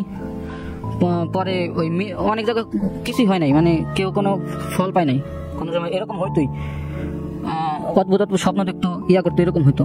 তারপরে পরে হচ্ছে মিরপুরে একজন হুজুরের মাধ্যমে, ওইটা এখন নাই আর কি। এটা 2021-22 কিছুদিন আগে এরকম মানে হয়েছিল, তখন থেকে আর কিছু নাই এখন। Thank you so much. আমাদের বন্ধু সোহান এসেছেন সাভার থেকে, তিনি বলছেন তার অভিজ্ঞতার কথা। আমরা একটু আমাদের বন্ধুদের কাছ থেকে ঘুরে আসি। অনেকেই জয়েন করেছেন আমাদের সাথে। রাব্বানি বলেছে যে ভাই, আমার কাছেও কিছু স্টোরি আছে, আমি ভূত স্টুডিওতে বলতে চাই। আমি আপনাদের জন্যই বারবার রেজিস্ট্রেশনের উপায়টা বলি। যারা এখানে এসে রেডিওতে নিজের জীবনের ভৌতিক গল্প বলতে চান নেক্সট এপিসোডে, এখনই তারা নিজের মোবাইল থেকে একটা এসএমএস করে দিন আমাদেরকে। কিভাবে এসএমএস করবেন? মোবাইলের মেসেজ অপশনে গিয়ে টাইপ করুন RBS একসাথে, স্পেস দিয়ে লিখুন আপনার নাম, স্পেস দিয়ে আপনার লোকেশন টাইপ করুন, স্পেস দিয়ে আপনার প্রফেশন টাইপ করুন। এরপর সেই এসএমএসটা পাঠিয়ে দিন। আমাদের ঠিকানা হচ্ছে 2696926969। ঝটপট এসএমএস করে পাঠিয়ে দিন। আমরা দেখতে পাচ্ছি এদিকে বন্ধু রাহাত যুক্ত হয়েছেন, ভালো আছে কিনা জিজ্ঞেস করেছেন। আমরা ভালো আছি। অমিও বলেছে সুন্দর হচ্ছে আজকের অনুষ্ঠানটা, ধন্যবাদ। আপনার কাছে সুন্দর শব্দটা শুনে আমারও ভালো লাগলো। এদিকে আমাদের সাথে জয়েন করেছেন নয়না, তিনি পুরান ঢাকার বন্ধু, বলেছেন আমি নিয়মিত অপেক্ষা করি ভূত স্টুডিও নতুন পর্বের জন্য। আজকে তো হলো, কেমন লাগলো সেটা লিখবেন আমাদেরকে। মাইশা জামান লিখেছেন আমি আছি, থাকবো সব সময়। এটা হচ্ছে বড় আর কি বার্তা হতে পারে, মানে একটি শো এর জন্য, একজন উপস্থাপকের জন্য এর চেয়ে বড় প্রাপ্তি কিছু হতে পারে না, যখন একজন লিসেনার কমিটমেন্ট করে যে আমি আছি এবং আমি থাকবো। আমাদের সাথে এদিকে বন্ধু ফারুক বলেছেন নতুন গল্প শুনতে ভালোই লাগে, ভূত স্টুডিও একটা অন্যরকম আমেজ এনে দেয়। এখানে লাইভ বন্ধুদের গল্প হয়, অনেক জায়গায় তো আজকাল ইমেইলেই সমস্ত কিছু বলা হয়। এটা আসলে ম্যান টু ম্যান ভেরি করে, বা এটা আসলে এক একটা রেডিও স্টেশনের ধরন এক এক রকম। হ্যাঁ, অনেক জায়গায় কিন্তু ইমেইলেও অনেক ভালো লাগে শুনতে। সো আবার অনেকের কাছে হয়তো না, এখানে একজন মানুষ আসছেন, তিনি নিজের মতো করে গল্প বলছেন। ইমেইলে হলে হতো যেটা আরেকটু হয়তো আমি একটু ভয়েসটাকে চেঞ্জ করে কিংবা আরেকটু এনভায়রনমেন্টটাকে চেঞ্জ করে গল্পটা বলতাম, হয়তো সেটা আমার খুব দ্রুত মানুষের কাছে পৌঁছেও যেত, কারণ ওটা অনেক গোছানো হতো। আর এটা তো লাইভ শো এবং মোরওভার যেটা হচ্ছে যে এটা আমাদের সাধারণ মানুষ যারা আমরা স্টুডেন্ট, পেশাজীবী, গৃহিণী, তাদেরকে আমরা এখানে বসিয়ে দিই, তারা তাদের মতো করে গল্প বলে। সো এটা যে খুব বেশি গোছানো সেটার সুযোগ নাই, বাট ইটস ট্রু, এটা আমাদেরকে বেশি টানে। কারণ এটা আমার মনে হয় আমাদের যে লিসেনার, কষ্ট করে যারা রেডিওটা শোনে, যারা জাগো এফএম কাজকে এই জায়গায় নিয়ে এসেছে, তাদেরকে একটা মঞ্চ দেওয়া উচিত, তারা লাইভে এসে গল্প বলুক। সো তাদের গল্প আমি যতই সুন্দর করে বলি না কেন, সেই আনন্দটা পাওয়া যাবে না যে আনন্দটা উনি নিজে এসে গল্পটা বললে যখন আপনারা পাবেন বা তিনি পাবেন। তো সেই জায়গা থেকে আমি চাইবো নেক্সট এপিসোডে আপনি আসেন, বসেন আর বলেন। আসতে চাইলে মোবাইলের মেসেজ অপশনে গিয়ে টাইপ করেন RBS স্পেস নিজের নাম, নিজের লোকেশন আর প্রফেশন, এসএমএসটা পাঠান 26969 এ। বন্ধু সোহান, আপনার পরের ঘটনা বলেন। পরের যে ঘটনাটা ওটা হচ্ছে আমার বাবার মানে সাভারে আমার আব্বুর লন্ড্রির দোকান ছিল। সাভারে প্রায় 17 বছর যাবৎ দোকান করছে, লন্ড্রির দোকান। সেখানে মাঝে মাঝে মানে আব্বু না পারলে কর্মচারী রাখতো। এখন এক সময় একটা কর্মচারী মানে পরিচিত একজন এলাকার পাশে ওনার মাধ্যমে একটা কর্মচারীকে পাওয়া যায়। ওনার আর কি সম্পর্কে হচ্ছে শ্যালক হয়। উনি হচ্ছে হাফেজ, 30 পারা হাফেজ। এখন কোনো জায়গায় কোনো চাকরি না পায়, এখন বসে ছিল দেখা এই লন্ড্রির দোকানে আমার আব্বুর কাছে আসে আর কি। তখন এখানে লন্ড্রি করতেছিল মোটামুটি ভালোই, যেহেতু ওনার কোনো জায়গায় থাকতো না, দোকানে থাকতো রাত্রেবেলা, আর খাবার দাবার আমাদের বাসা থেকে নিয়ে আসতো। এখন আমার হচ্ছে বাসায় 3 বোন আছে। এখন উনি যেহেতু হাফেজ, ওনার তখন মানে একটু শরম লাগতো যে মানে বাসায় মেয়ে আসে, ওই বাসায় কিভাবে যাই। এই কারণে গোসল করতো না, মানে ওই বাসায় যা গোসল করতো না, অথবা বাসায় যা খাইতে বলতো আব্বু, ওইখানে যা খাইতো না, মানে বলতো যে দোকানে একটু কষ্ট করে নিয়ে আসেন। আর গোসল করতে হচ্ছে রেডিও কলোনিতে একটা পুকুর আছে, ওইখানে রোজ মানে গোসল করতে যাইতো আর কি। প্রতিদিন ওইখানে গোসল করতো, আর থাকা খাওয়া মানে দোকানে থাকতো। আর মসজিদ পাশেই ছিল, ওইখানে যা নামাজ পড়তো এরকম। এখন আমি তখন হচ্ছে হেফসখানায়, আমি হাফেজ একজন, আমি যখন হেফসখানায় পড়তাম, আমি তখন হেফসখানায় চলে যেতাম আর কি। তখন হচ্ছে আমি এই ঘটনাগুলো কিছু জানি না, পরবর্তীতে শুনছি। হঠাৎ নাকি একদিন ওই হাফেজ যে কর্মচারীটা, উনি খুব অসুস্থ হয়ে যায়, মানে বমি করে দুপুরবেলা আর কি। শুক্রবার ওই দিন মানে খাইতে পারে না, বমি করে। এরকম প্রতিদিনই মানে এরপর থেকে প্রতিদিনই বমি করতে থাকে। আস্তে আস্তে শরীর খুব খারাপ হয়ে যায়। এমনি তার শরীর স্বাস্থ্য এরকম ভালো ছিল না, একটু রোগাটে টাইপের, কিন্তু তারপর থেকে আরও শরীর খারাপ হতে থাকে। মানে খাবার তুলতে পারতো না, মানে গন্ধ লাগতো তার কাছে, এরকম হঠাৎ খুব খারাপ লাগতো। মানে অবস্থা, মানে কাজ তো করতেই পারতো না, খাওয়া দাওয়া ঠিক মতো করতে পারতো না। তখন আমার আব্বু যার মাধ্যমে ওনাকে নিয়ে পাইছে আর কি, তাকে জানানোর পর ও হাসপাতালে ব্যবস্থা করে, মানে এখান থেকে চলে যায়, বলে যে চিকিৎসা যদি মানে ভালো হয় তখন আর কি আসবো, এরকম আর কি। এরকম কিছু বইলা উনি যায়। ওনার বাড়ি হচ্ছে কুষ্টিয়া। পরবর্তীতে উনি নাকি কুষ্টিয়া চলে যায়। এরপরে আর কি আমার আব্বু কোনো খবর পায় না। এরপর আমি যখন হ্যাপস শেষ করার পরে 2019-এ আলিয়াতে ভর্তি হলাম, আলিয়া মাদ্রাসায়, ওটা হচ্ছে আশুলিয়াতে। ওইখানে বোর্ডিংয়ে থাকতাম তখন বোর্ডিংয়ে প্রায় 20 জনের মতো স্টুডেন্ট ছিল। ওটার ভিতরে একজন বড় ভাই ছিল, উনি হচ্ছে ওই সাভার থাকছে অনেকদিন, আমাদের যে এলাকায় জালেশ্বর, ওইখানে নাকি থাকছে। এখন আমি ওনাকে চিনতাম না, কিন্তু পরে যখন কথায় উঠছে যে আপনি সাভারে ছিলেন, এই এলাকা অমুক এলাকায় ছিলেন, ওই সূত্রটা কি চেনা। তখন বলছি তোমার আব্বুর নাম কি? তখন আমার আব্বুর নাম বলছি যে আমার আব্বুর লন্ড্রির দোকান ওইটা। পরে সে বলে ওই লন্ড্রির দোকানের ওই লোক হচ্ছে তোমার আব্বু? আমাকে জি। তখন বলতেছে যে ওই দোকানে আমার একটা মামা, আমার দুঃসম্পর্কের, ওনার বাড়ি কুষ্টিয়া ছিল, আমার দুঃসম্পর্কের একটা মামা ওই দোকানে কর্মচারী ছিল। সে তো অসুস্থ হয়ে গেছিল খুব, এই কারণে কুষ্টিয়াতে আসছে ওই ইয়ার কারণে, ওই দোকানে কর্মরত অবস্থায় অসুস্থ হয়ে গেছিল। তখন আমি বলছি এটা তো আমি জানি যে অসুস্থ হয়ে গেছিল, কিন্তু সে তো গেছে, তার কোনো খবর নাই, মানে সে যে চলে গেছে তার তো কোনো খবর আমরা পরবর্তীতে পাই নাই। তখন যে বলতেছে আমরা যখন গ্রামে থাকতাম তখন যে সে হচ্ছে ওই সাভার থেকে আসার পরে তার অবস্থা এতটাই খারাপ হয়ে যায় যে মানে যেই আসতো দেখতে সেই বলতো যে এই লোক বাঁচবে না, মারা যাবে। যেই দেখতে আসতো সেই লোকই বলতো বাঁচবে না, মারা যাবে। এখন ওনার যে ঘটনাটা, মানে উনি যে অসুস্থ হওয়ার কারণটা, এটা মানে বোঝা যেতেছিল না, কোনো রোগ নেই। এখন ওনাকে বলছে যে আচ্ছা তোমার এই সূত্রটা, মানে প্রথম যে সমস্যাটা হয়েছে কবে থেকে? তখন উনি নাকি বলছে যে ওই চাচার বাসায় তো 3 মেয়ে ছিল, এই কারণে আমি তার বাসায় যাইতে পারতাম না, মানে আমার নিজের ভিতর থেকে খারাপ লাগতো যে 3 মেয়ে থাকে ওইখানে যায়, মানে বাসায় যায় গোসল করি কিভাবে, এই কারণে আমি পুকুরে গোসল করতাম, ওই রেডিও কলোনি পুকুরে, ওইখানে গোসল করতাম, মসজিদের সামনে ওইখানে পুকুর। পরে এক শুক্রবার আমি হচ্ছে ওই পুকুরে গোসল করার জন্য গেছি। ওইখানে অনেক মানুষ পুকুরে পানি দিয়ে উজু করতো সাইডেই, যদিও ওই যে ওজুখানা ছিল, তারপরে অনেকজন ভিড় হইতো বলে ওইখানে ওজু করতো। এখন আমি ওখানে গেছি, যার পর দেখি এক মহিলা গোসল করতেছে, মানে পাগলি টাইপের, চুলে জট, এরকম একজন মহিলা গোসল করতেছে। পরে উনি হচ্ছে দাঁড়ায় আছে, যেহেতু মহিলা একজন গোসল করতেছে এই কারণে উনি পাশে দাঁড়ায় আছে, মহিলার গোসলটা হোক তারপরে না হয় পুকুরে নামবো, এরকম একটা এটার অপেক্ষায় সে দাঁড়ায় ছিল।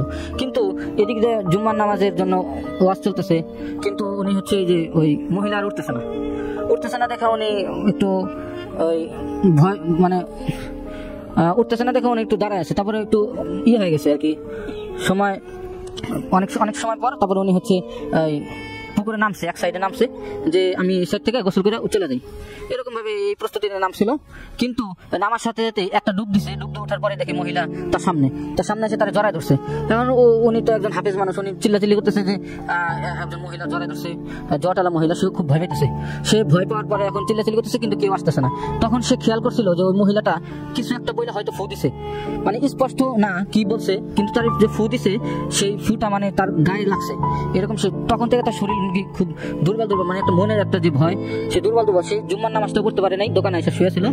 এরপর থেকে নাকি তার এরকম ঘটনা। আলহামদুলিল্লাহ ওই ভাই এখন মোটামুটি সুস্থ, এখন সে তার নিজে করতে পারতেছে, মানে এই এতটুকু ছিল আমার ঘটনা। ধন্যবাদ সোহান, খুব ভালো লাগছিল শুনতে। নিশ্চয়ই আবার অন্য কোনো পর্বে আপনার কাছে থাকা অন্য ঘটনাগুলো শুনবো, দেখা হবে নিশ্চয়ই। চলে গেল সোহান, রয়ে গেল উদয়, আরো আছে দুজন বন্ধু আজকে আসবেন, তারা বলবেন তাদের মতো যদি আপনি আগামী এপিসোডে বলতে চান আপনার জীবনের ভৌতিক অভিজ্ঞতাগুলো, কি করতে হবে তাহলে সিম্পলি মোবাইলের মেসেজ অপশনে গিয়ে টাইপ করতে হবে RBS, একসাথে RBS স্পেস দিয়ে নিজের নাম, নিজের লোকেশন আর প্রফেশন টাইপ করে পাঠাবেন 26969 নাম্বারটিতে। RBS স্পেস নিজের নাম, নিজের লোকেশন আর নিজের প্রফেশন টাইপ করে পাঠিয়ে দিবেন 26969 এই নাম্বারটিতে। ঝটপট করতে হবে কিন্তু, ঠিক আছে? সো রাইট নাও আমাদের সাথে অনেক বন্ধুরা রয়েছেন, যেমনটা আমরা দেখতে পাচ্ছি। বন্ধু জামান যুক্ত হয়েছেন। উদয় ভাই কেমন আছো? ভালো আছি। আমাদের সাথে যুক্ত রয়েছেন এদিকে বন্ধু রাকেশ, সে আমাদের সাথে ভারত থেকে যুক্ত হয়েছেন, থ্যাংক ইউ সো মাচ। আমাদের সাথে পাভেল যুক্ত আছেন এই মুহূর্তে। আমাদের সাথে যুক্ত আছেন এদিকে বন্ধু, নামটি হচ্ছে সানোয়ার। আমাদের সাথে যুক্ত রয়েছেন এদিকে বন্ধু, নামটি হচ্ছে ইলোরা, তিনিও আমাদের পুরনো বন্ধু, আজকে দেখছেন ভূত স্টুডিও। আমাদের সাথে এতে জয়েন করেছেন কায়সার ভাই, তিনি বলছেন ভূত স্টুডিওতে যদি আসতে চাই তাহলে আমি রেজিস্ট্রেশন তো করতেই হবে। সেটা হচ্ছে সিম্পল, মোবাইলের মেসেজ অপশনে গিয়ে টাইপ করবেন RBS, একসাথে RBS স্পেস দিয়ে নিজের নাম, নিজের লোকেশন আর প্রফেশনটা টাইপ করে পাঠিয়ে দিবেন 26969 নাম্বারে 26969, এটাই হচ্ছে আমাদের নাম্বার। বন্ধু, ভূত স্টুডিও ব্রট ইউ বাই প্রাণ পটেটোস। আপনাকে জানিয়ে রাখি যে এই যে ভূত স্টুডিওর সাথে যদি একটা বেস্ট কম্বিনেশন খোঁজেন তাহলে কি হতে পারে, সেটা হতে পারে রিয়েল পটেটোর কুরমুরের সাথে প্রাণ পটেটোস। এক্স্যাক্টলি এই মোমেন্টগুলোকে আরো চমৎকার করে তুলবে প্রাণ পটেটোস। থাকুন আমাদের সাথে। আর এই মুহূর্তে আমাদের পরবর্তী যে গেস্ট রয়েছেন, অতিথি রয়েছেন, তার সাথে আমরা পরিচিত হব। আসসালামু আলাইকুম। ওয়ালাইকুম আসসালাম। কি নাম আপনার? আমার নাম মোহাম্মদ আশিকুর রহমান। আশিক ভাই কি করেন? আমি জব করেন। কোথেকে আসছেন আপনি? আমি এসেছি যাত্রাবাড়ি থেকে চলে এসেছেন বাড্ডাতে। তো শুনি একদম প্রথম ঘটনাটা বলুন আমাদেরকে। আমার যে প্রথম ঘটনাটা সেটা হচ্ছে আমি এবং আমার ভাগিনার সাথে ঘটে যাওয়া কিছু ঘটনা। তো আমার ভাগিনা প্রথমত স্কুল থেকে ছুটি যখন হয়ে যাওয়ার পরে তো ওনার বাবার সাথে আসে, তো একটা মর্জি করে যে মিমি চকলেট খাবে। তো মিমি চকলেট ওরা আব্বু কিনে দেয়নি, বলে যে মিমি চকলেট এখন খায় না, কারণ মিমি চকলেট ভালো জিনিস দিয়ে বানায় না। তো এই জন্য কান্নাকাটি করতেছে। তো বাসায় এসে ওর মার সাথে অনেক রাগান্বিত হয়ে বা কান্নাকাটি করতেছে। তো আমাদের বাসার যে বেসিনটা ছিল, মানে টয়লেটের পাশে যে বেসিনটা ছিল, ওই বেসিনের সামনে দাঁড়িয়ে কান্নাকাটি করতেছে। তো এই মুহূর্তে ওর আম্মু বলতেছে যে রাত হয়ে গেছে, এখনো কান্নাকাটি কেন করতেছো, তুমি আইসা ঘুমাও, আমাদের সাথে ঘুমাও। তো এখন ও বলতেছে না, আমি তোমাদের সাথে ঘুমাবো না, আমি মামার সাথে ঘুমাবো। তো আমি বললাম আচ্ছা ঠিক আছে, তুমি তাহলে আমার এদিকে আইসা ঘুমাও। ও বলে না, তোমরা ঘুমাই যাও। তো আমি চিন্তা করলাম যে আচ্ছা ঠিক আছে, ছোট মানুষ আর কথাবার্তা না করে আমি ঘুমাই গেছি। তো কান্নাকাটি করতেছে বেসিনের সামনে দাঁড়ায়। তো কতক্ষণ পরে ওর আম্মু এসে ওরা একটা চর দিয়া পরে বলে কি, তুমি এত কান্নাকাটি করলে তোমার মামা কাজ কাম করে আসছে, তো কিভাবে তোমার মামা ঘুমাবে, তুমি আসো আমাদের সাথে ঘুমাও। তো টান দিয়ে নিয়ে গেছে। তো ভাইয়া এরপরে থেকে শুরু হইলো যে আমি মনে করেন ঘুমাই রয়েছিলাম। তো ঘুমের তনে একটু আমার একটা আচমকা একটা শব্দ আসলো, কান্নাকাটি করার শব্দ। তো শব্দের আমি দেখলাম যে আমার ভাগিনা ওই বেসিনের সামনে দাঁড়ায় আবারও কান্নাকাটি করতেছে, সাদা স্কুল ড্রেস পরা, আর কেমন জানি মানে একটা ভাবভঙ্গি, তার কান্নার যে ভাবভঙ্গিটা তার অন্যরকম। তো আমি পরে বলতেছে যে তুমি আবার কান্নাকাটি কেন করতেছো, তোমার আম্মু কি তোমাকে কি আবার কি মার দিছে নাকি? ও কিছু বলে না। আমি চিন্তিত হয়ে বললাম, কিরে ভাগিনা তো আগে কোনো সময় এরকম পড়ে নাই। তো আমি খাটের তন নেমে 1-2 কদম গেলে ও খালি আমার দিকে 2 হাত বাড়াই দিয়া ও খালি হাসতে থাকে। আমার কেমন জানি একটা মানে মনে হয়, আমি কই ব্যাপার কেউ হাসে কেন আমার দিকে তাকে, আর খালি 2 হাত দিয়ে খালি ডাকতেছে। তো আমি আর কাছে যাই না, আমি আবারও পিছন দিকে ব্যাক করে আমি খাটের উপরে আবারও শুয়ে থাকি। তো আবারও দেখি কান্নাকাটির আওয়াজ। তো হঠাৎ করে আমার কেমন যেন একটা মনে হয়, আবারও আমি নামলাম। নামার পর আমি ওর সামনে যাই আর ও খালি দেখি হাত বাড়ায় খালি আমার ডাকতেছে। তো আমি চিন্তা করলাম এমন করে কেন। পরে আমি বলছি আচ্ছা তুমি এমন না করো, তুমি আমার সাথে এসে ঘুমাও, এদিকে আসো। ও আসে না, ও খালি আমার খালি ইশারাতে খালি ডাক পারতো স্যার, মানে কেমন ধরনের যেন ওর ভাবভঙ্গি, মানে কান্নাকাটি করার। তো আমি আবারও ঘুমাই যাই। তারপরে এমন করতে করতে প্রায় 1-1.5 ঘন্টা হয়ে যায়। তারপর আবারও আমি যাই, আমি ওরে আবারও খাট থেকে নাই, আবার ওর আমি ডাক দিই এদিকে আসো। কিন্তু তখন দেখি যে ওর ভাবভঙ্গি একেবারেই চেঞ্জ হয়ে গেছে, হাত বাড়াই দিছে আর ওর চোখ পুরো লাল হয়ে গেছে, লাল গুলের মতো হয়ে গেছে, লাল কালার। তো এ দেখে আমি অনেক ভয় পাই। ভয় পাওয়ার পর আমি খাটে এসে আমি আল্লাহর নাম স্মরণ করতে থাকি এবং আমি সূরা কালাম পড়তে থাকি। তো পড়তে পড়তে দেখি যে ও নাই। তখন যে আমি বুঝলাম যে হয়তো অন্য কিছু বদ জিনিস কিছু একটা হবে। তো এমন সময়ে সিটকিরি খোলার একটা আওয়াজের মতো আসলো। তো আমার দুলাভাই বের হইছে। বের হওয়ার পর এখন দুলাভাইকে আমি বলতে গেলাম, এমন সময় আমার লাগে যেমন আমি বাকশক্তি আমি হারাই ফেলাইছি। আমি কোনো মানে কথাবার্তা কিছু বলতে পারতাছিলাম না, খালি হাত পা খালি লাড়াচাড়া করতেছি। কোনো মানে আমি কোনো কথাবার্তা বলার মতো কোনো ওয়েতে ছিলাম না। তো এমন সময় দুলাভাই হয়তো আমাকে বুঝতে পারছে কিছু। তো আইসা আমাকে হঠাৎ করে ধরে বলে কি হয়েছে তোমার। আমি পুরো চমকাই যাই। চমকাই যাওয়ার পরে বলি যে ভাই আমার তো এই ভাইগনাকে আমি তো দেখলাম যে কান্নাকাটি করতেছে পেছনের এখানে দাঁড়াইয়া। তো দুলাভাই বলতেছে কই তোমার ভাইগনা তো কোনো কান্নাকাটি কিছু করতেছে না, তোমার ভাইগনা তো আমাদের সাথে শুয়ে রয়েছে। পরে আমি বললাম না, ভাইগনা তো কান্নাকাটি করতেছে। পরে বলে না না না, ভাইগনা কোনো কান্নাকাটি করতেছে না, তোমার ভাইগনা আমাদের এইখানে শুয়ে রয়েছে, তুমি ভুল দেখছো, হয়তো তুমি স্বপ্ন দেখছো। পরে আমি বললাম যে না, আমি কোনো স্বপ্ন দেখি নাই, আমি যা দেখছি সঠিকই দেখছি। পরে কতক্ষণ পরে উনি আমারে বলে যে আসলে কি তুমি যা দেখছো সঠিকই দেখছো, কথা ঠিক আছে, কিন্তু আমাদের এই পাগর আর এই টয়লেটের পিছন সাইডে যে একটা চিপা গলি আছে, কয় এই গলিতে একটা কিছু বদ জিনিস আছে, কয়গুলোর আসর আছে। তো কয় তুমি তো এখন নতুন আমাদের এখানে কাজে আসছো, কাজ করতেছো, কয় জন্য তুমি হয়তো জানো না। অনেকেই জানে, কিন্তু জানলেও তারা এরকম দেখলেও কোনো মানে টিভি করে না। তো ভাইয়া আমার এই ছিল প্রথম এটা কাহিনী। অনেক অনেক ধন্যবাদ বন্ধু আশিক। নিশ্চয়ই আমরা আসবো আবারও পরের অভিজ্ঞতা শুনতে। তার আগে একটু বন্ধুদের কাছ থেকে ঘুরে আসবো। রয়েছেন অনেকেই আমাদের সাথে, যেমনটা জামান যুক্ত হয়েছেন, ভালো লাগছে আজকের অভিজ্ঞতাগুলো শুনতে। লাইলি যুক্ত হয়েছেন নারায়ণগঞ্জ থেকে, কেমন আছো উদয়? আলহামদুলিল্লাহ আমি ভালো আছি। ফাহমিদ যুক্ত হয়েছেন, ভালো আছেন? জি আমি ভালো আছি। মিশু বলেছেন কি খবর? খবর বেশ ভালো চলছে, ভূত স্টুডিও চলবে আরো খানিকটা সময় জুড়ে। আর বন্ধু আপনার যদি হুট করেই মনে হয় যে আমি আসলে একটা ভালো কেক খেতে চাই, কিংবা ধরুন আপনার কোনো একটা ফ্রেন্ডের বার্থডে, আপনি তাকে সারপ্রাইজ দিতে চান এবং আপনি একটা মানে মিনিমাম বাজেটে বেস্ট কেকটা তাকে সারপ্রাইজ দিতে চান বা তাকে খাওয়াতে চান, তাহলে আমি আপনাকে বলতে পারি একটা জায়গার কথা। আমার পার্সোনালি মনে হচ্ছে এই টিপসটা আমি আপনাকে দিয়ে রাখতে পারি। সেটা হচ্ছে টেস্টি ট্রিট। এক্স্যাক্টলি, টেস্টি ট্রিটের কেকগুলো আসলেই বেশ ভালো। আমি নিজের অভিজ্ঞতা থেকে আপনাকে সাজেশনটা দিচ্ছি। আপনি চাইলে এটা নিজের লাইফে আসলে ইমপ্লিমেন্টটা ঘটাতে পারেন। আপনি একবার টেস্টি ট্রিট থেকে কেকটা ট্রাই করে দেখতে পারেন, বেশ ভালো লাগবে। এবং যে কাউকে মানে খুব লিমিটেড বাজেটে সারপ্রাইজ দেওয়ার জন্য বেস্ট জায়গা হচ্ছে টেস্টি ট্রিট। আমি শিওর আপনার এলাকাতেও আছে। So try it. আমরা চলে যাই পরের ঘটনায়। তার আগে নেক্সট এপিসোডে যদি আপনি আসতে চান, আশিক আজকে যেভাবে এসেছে ঠিক সেম ওয়েতে, অর্থাৎ আপনাকে রেজিস্ট্রেশন করতে হবে। রেজিস্ট্রেশনটা কি? মোবাইলের মেসেজে গিয়ে টাইপ করতে হবে RBS একসাথে, স্পেস দিয়ে আপনার নাম, স্পেস আপনার লোকেশন, স্পেস দিয়ে আপনার প্রফেশন, আপনি কি করেন, এসএমএসটা লিখে পাঠাতে হবে 26969 নম্বরে। অর্থাৎ আমাদের কাছে চলে আসবে এসএমএসটা। আমাদের টিম মেম্বাররা তখন আপনাকে ফোন করে পরবর্তীতে যোগাযোগ করবে, শুনবে ঘটনা ফোনে। যদি সেটা প্রচারযোগ্য হয় তাহলে নেক্সট এপিসোডে আজকে যে হট সিটে আশিক বসে আছে ঠিক এখানে আপনি বসবেন এবং আপনি আপনার জীবনের ভৌতিক গল্প বলবেন। এই সমস্ত শ্রোতারা রেডিওতে শুনবে, ফেসবুকে এবং ইউটিউবে দেখবে আপনার শোটা, আপনার গল্পগুলো উপভোগ করবে। আমরা ওয়েট করছি। আজকে যারা শুনছেন তাদের মধ্যে কারা কারা রেজিস্ট্রেশন করছেন, কাদের কাছে ঘটনা আছে। আর এই সমস্ত ঘটনা যে আপনার সাথেই ঘটতে হবে তা কিন্তু নয়। এমন হতে পারে এই ঘটনাগুলো আপনি কালেক্ট করেছেন, আপনার বাবা মা, ভাই বোন, দাদা দাদু কিংবা গ্রামের কেউ আপনাকে জানিয়েছে তার গ্রামের সেখানে কিছু ঘটনা, কিংবা বিদেশের কোনো বন্ধু জানিয়েছে তার এলাকার কিছু হন্টেড ঘটনা, সেগুলো এসেও আপনি তাদের পক্ষ থেকে শেয়ার করতে পারবেন। তো চাই আমরা আবারও পরের ঘটনায় যাই। আসি পরের ঘটনাটা বলুন। আমার যে পরের ঘটনাটা ছিল সেই ঘটনাটা হচ্ছে আমি এবং আমার খালাতো ভাই দুজনে একই সাথে কাজ করি ঢাকাতে।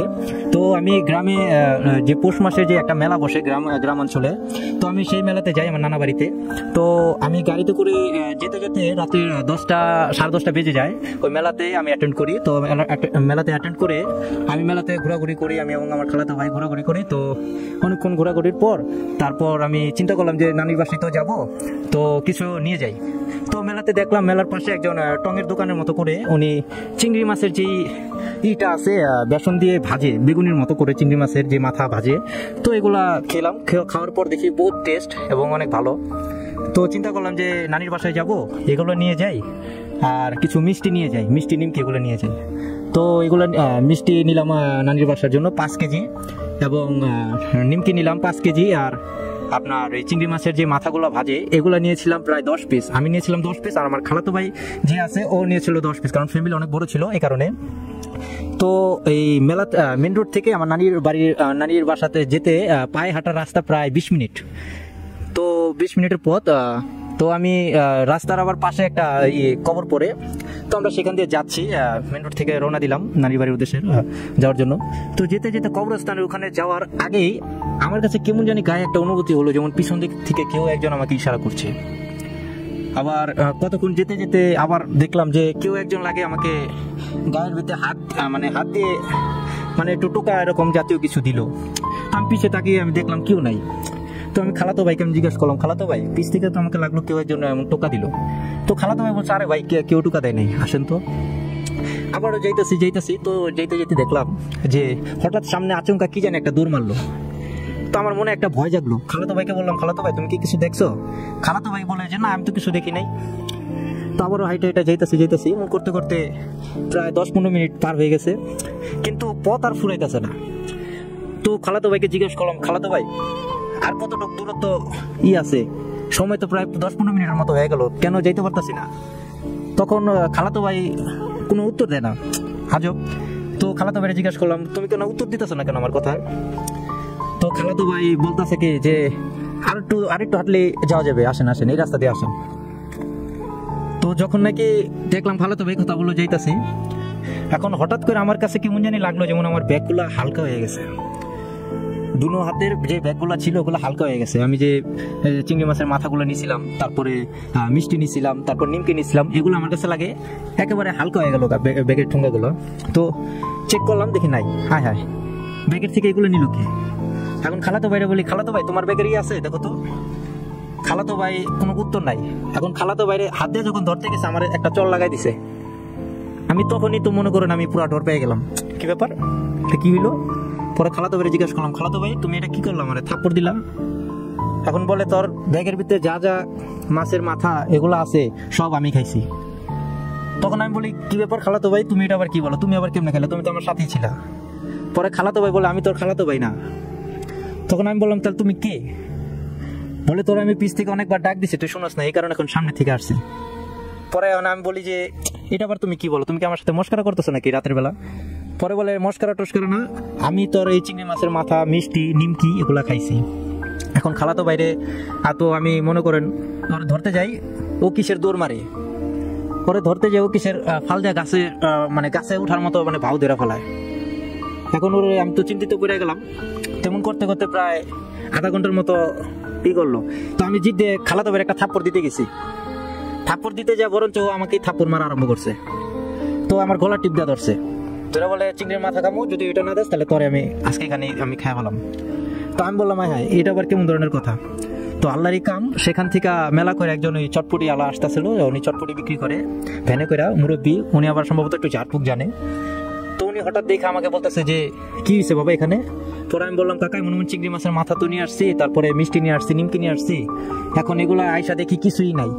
আর আমরা যে মনে করেন আসছি, আমরা প্রায় 20 মিনিটের মতো হয়ে যাবে হাঁটতেছি, কিন্তু বাসায় আর পৌঁছাইতে পারতেছি না।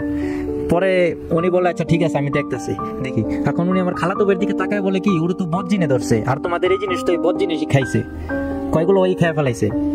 পরে কাকায় ধরতে গেছে, কাকারও একটা থাপ্পড় মারছে প্রথম।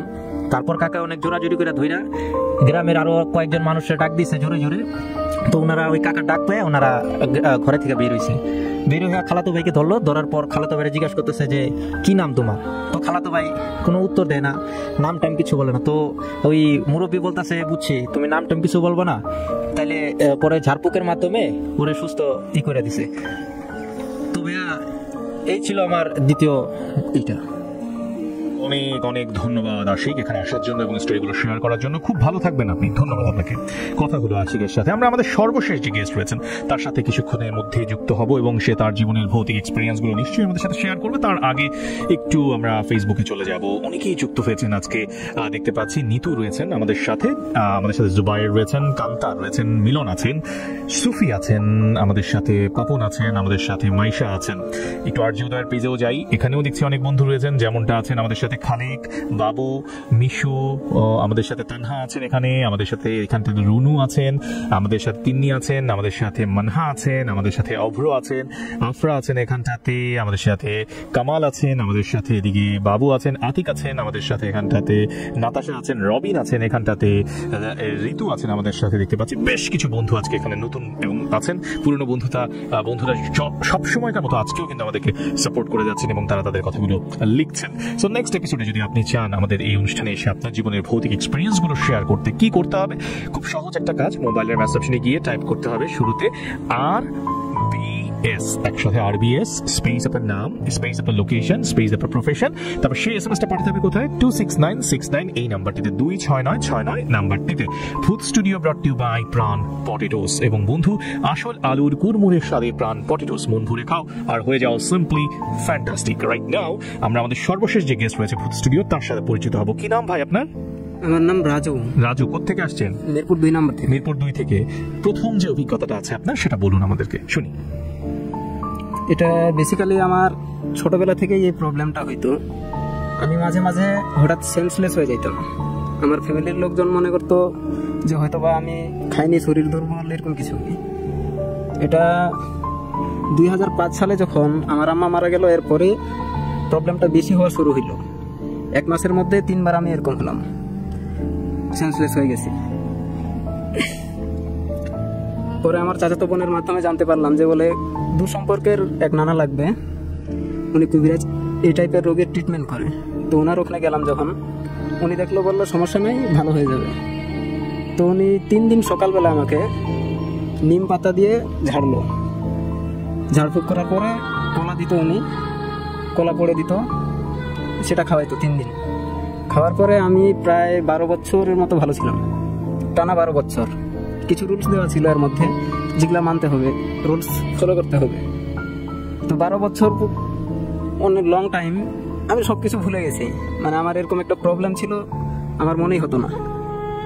যখন আবার রুলস ফলো করা বাদ দিয়ে দিয়েছি, তখন আবার প্রবলেম হইল। এই প্রবলেমটা হলো যখন আমি ঢাকায় আসলাম, জব স্টার্ট করলাম। তারপরে সেদিন ছিল অক্টোবর মাস, এরকম অক্টোবর মাসের শেষের দিকেই গেছিলাম যশোর সাতক্ষীরা কাজে, অফিসের কাজে গেছিলাম। তো ফেরার পথে সন্ধ্যাবেলা শরীরটা ভালো লাগতেছিল না, হোটেলে খাওয়া দাওয়া করে গাড়িতে উঠবো। তো খাওয়া দাওয়া করতে গিয়েও খেতে পারলাম না, শরীরটা খারাপ লাগতেছিল। তো বাসের জন্য অপেক্ষা করতেছিলাম। বাস চলার কিছুক্ষণ পরেই আমার আপন বড় ভাই ফোন দিয়েছিল। ফোনে কথা বলতেছিলাম, এর মধ্যেই দেখি হঠাৎ আমার প্রচণ্ড খারাপ লাগা শুরু হলো। আমি খালি বড় ভাইকে বললাম যে বলো ফোনটা রাখো, আমি পরে ফোন দিচ্ছি। এরপরে আমি সেন্সলেস হয়ে গেছি বাসের মধ্যে তুমুল চিল্লা পাল্লা। ড্রাইভারকে একজন খালি বললো যে বলে ড্রাইভার সাহেব গাড়ি ব্রেক করেন, এটুকু পর্যন্তই আমি শুনছি। আর পরে কিচ্ছু মনে নাই, আমি সেন্সলেস হয়ে পড়ে গেছি। সামনের সিটে একটা সজোরে ঘুষি মারছিলাম, এখন পর্যন্ত এই হাতে ব্যথা আছে আমার। এরপরে যখন ফেরিঘাটে আসার পরে আমি বুঝতেছি আমার কিছু একটা হয়েছিল, কিন্তু কি হয়েছিল আমার মোবাইল মানিব্যাগ আমি কিছুই খুঁজে পাচ্ছি না। তারপরে পাশের সিটে যে ছিল সে আমাকে বললো আপনার মোবাইল মানিব্যাগ সুপারভাইজারের কাছে আছে, আপনি তো এরকম পড়ে গেছিলেন। আমি যখন উঠে দাঁড়াইছি, সিট থেকে উঠে দাঁড়ায় বাস থেকে নামবো, সবাই আমার দিকে পিছন দিকে ফিরে তাকাচ্ছে, মানে দেখতেছে আমি আসলে জীবিত আছি কি না। তো দেখলাম না, আমি জীবিত আছি। তো আমার তো এরকম প্রবলেম হয় আমি জানি। তো আমার পাশের সিটে যিনি ছিল উনি প্রচণ্ড ভয় পেয়েছিল। তো এরপরে যখন গাবতলি আসি, সুপারভাইজার আমাকে বললো টেনশনের কিছু নাই, এরকম প্রবলেম হলে এটা ভালো একটা কবিরাজ দেখে ট্রিটমেন্ট নিলে ভালো হয়ে যাবে ইনশাল্লাহ। তো এরপরে রাজশাহীতে গেলাম। রাজশাহীতে যাওয়ার পরে তখন আমার পরিচয় হইল আমার ওয়াইফের সাথে, মানে তখনও তো আমি বিয়ে করিনি, পরিচয় হইল ওনার মাধ্যমে। পরে উনি, আমি যে প্রবলেমের কারণে মেডিকেলে ভর্তি ছিলাম, উনি শোনার পরে বললো যে বলে এটা তেমন প্রবলেম না, এটা মেডিকেলি কোনো ট্রিটমেন্টটা হবে না, এটা অন্য কোনো ট্রিটমেন্ট লাগবে। তো দেন আমি চিন্তা করলাম কীভাবে কী করবো না করবো। পরে একটা সময় যখন ওনার সাথে বিয়ে হয়, এটা অগোচরেই মানে তার ফ্যামিলিকে জানানো হয় না।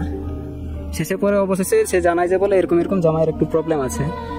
তো তখন আমার সম্বন্ধে আবার কবিরাজ উনি দেখলো, মানে মন্ত্র যখন উনি মন্ত্র উচ্চারণ করতেছে মুখের মধ্যে, আমি বারবার অজ্ঞান হয়ে যাচ্ছি, দাঁত মুখ লাগে যাচ্ছে, অজ্ঞান হয়ে যাচ্ছি। শীতকালেও প্রচুর ঘামতেছি, কিন্তু মানে মুখে কোনো কথা বলতেছি না আমি। তো তারপরে উনি বললো যে বলে না, ওনার পক্ষে সম্ভব না, ওনার ওস্তাদকে লাগবে। তারপরে ওনার ওস্তাদ আসার পরে যখন মন্ত্র উচ্চারণ করতেছে,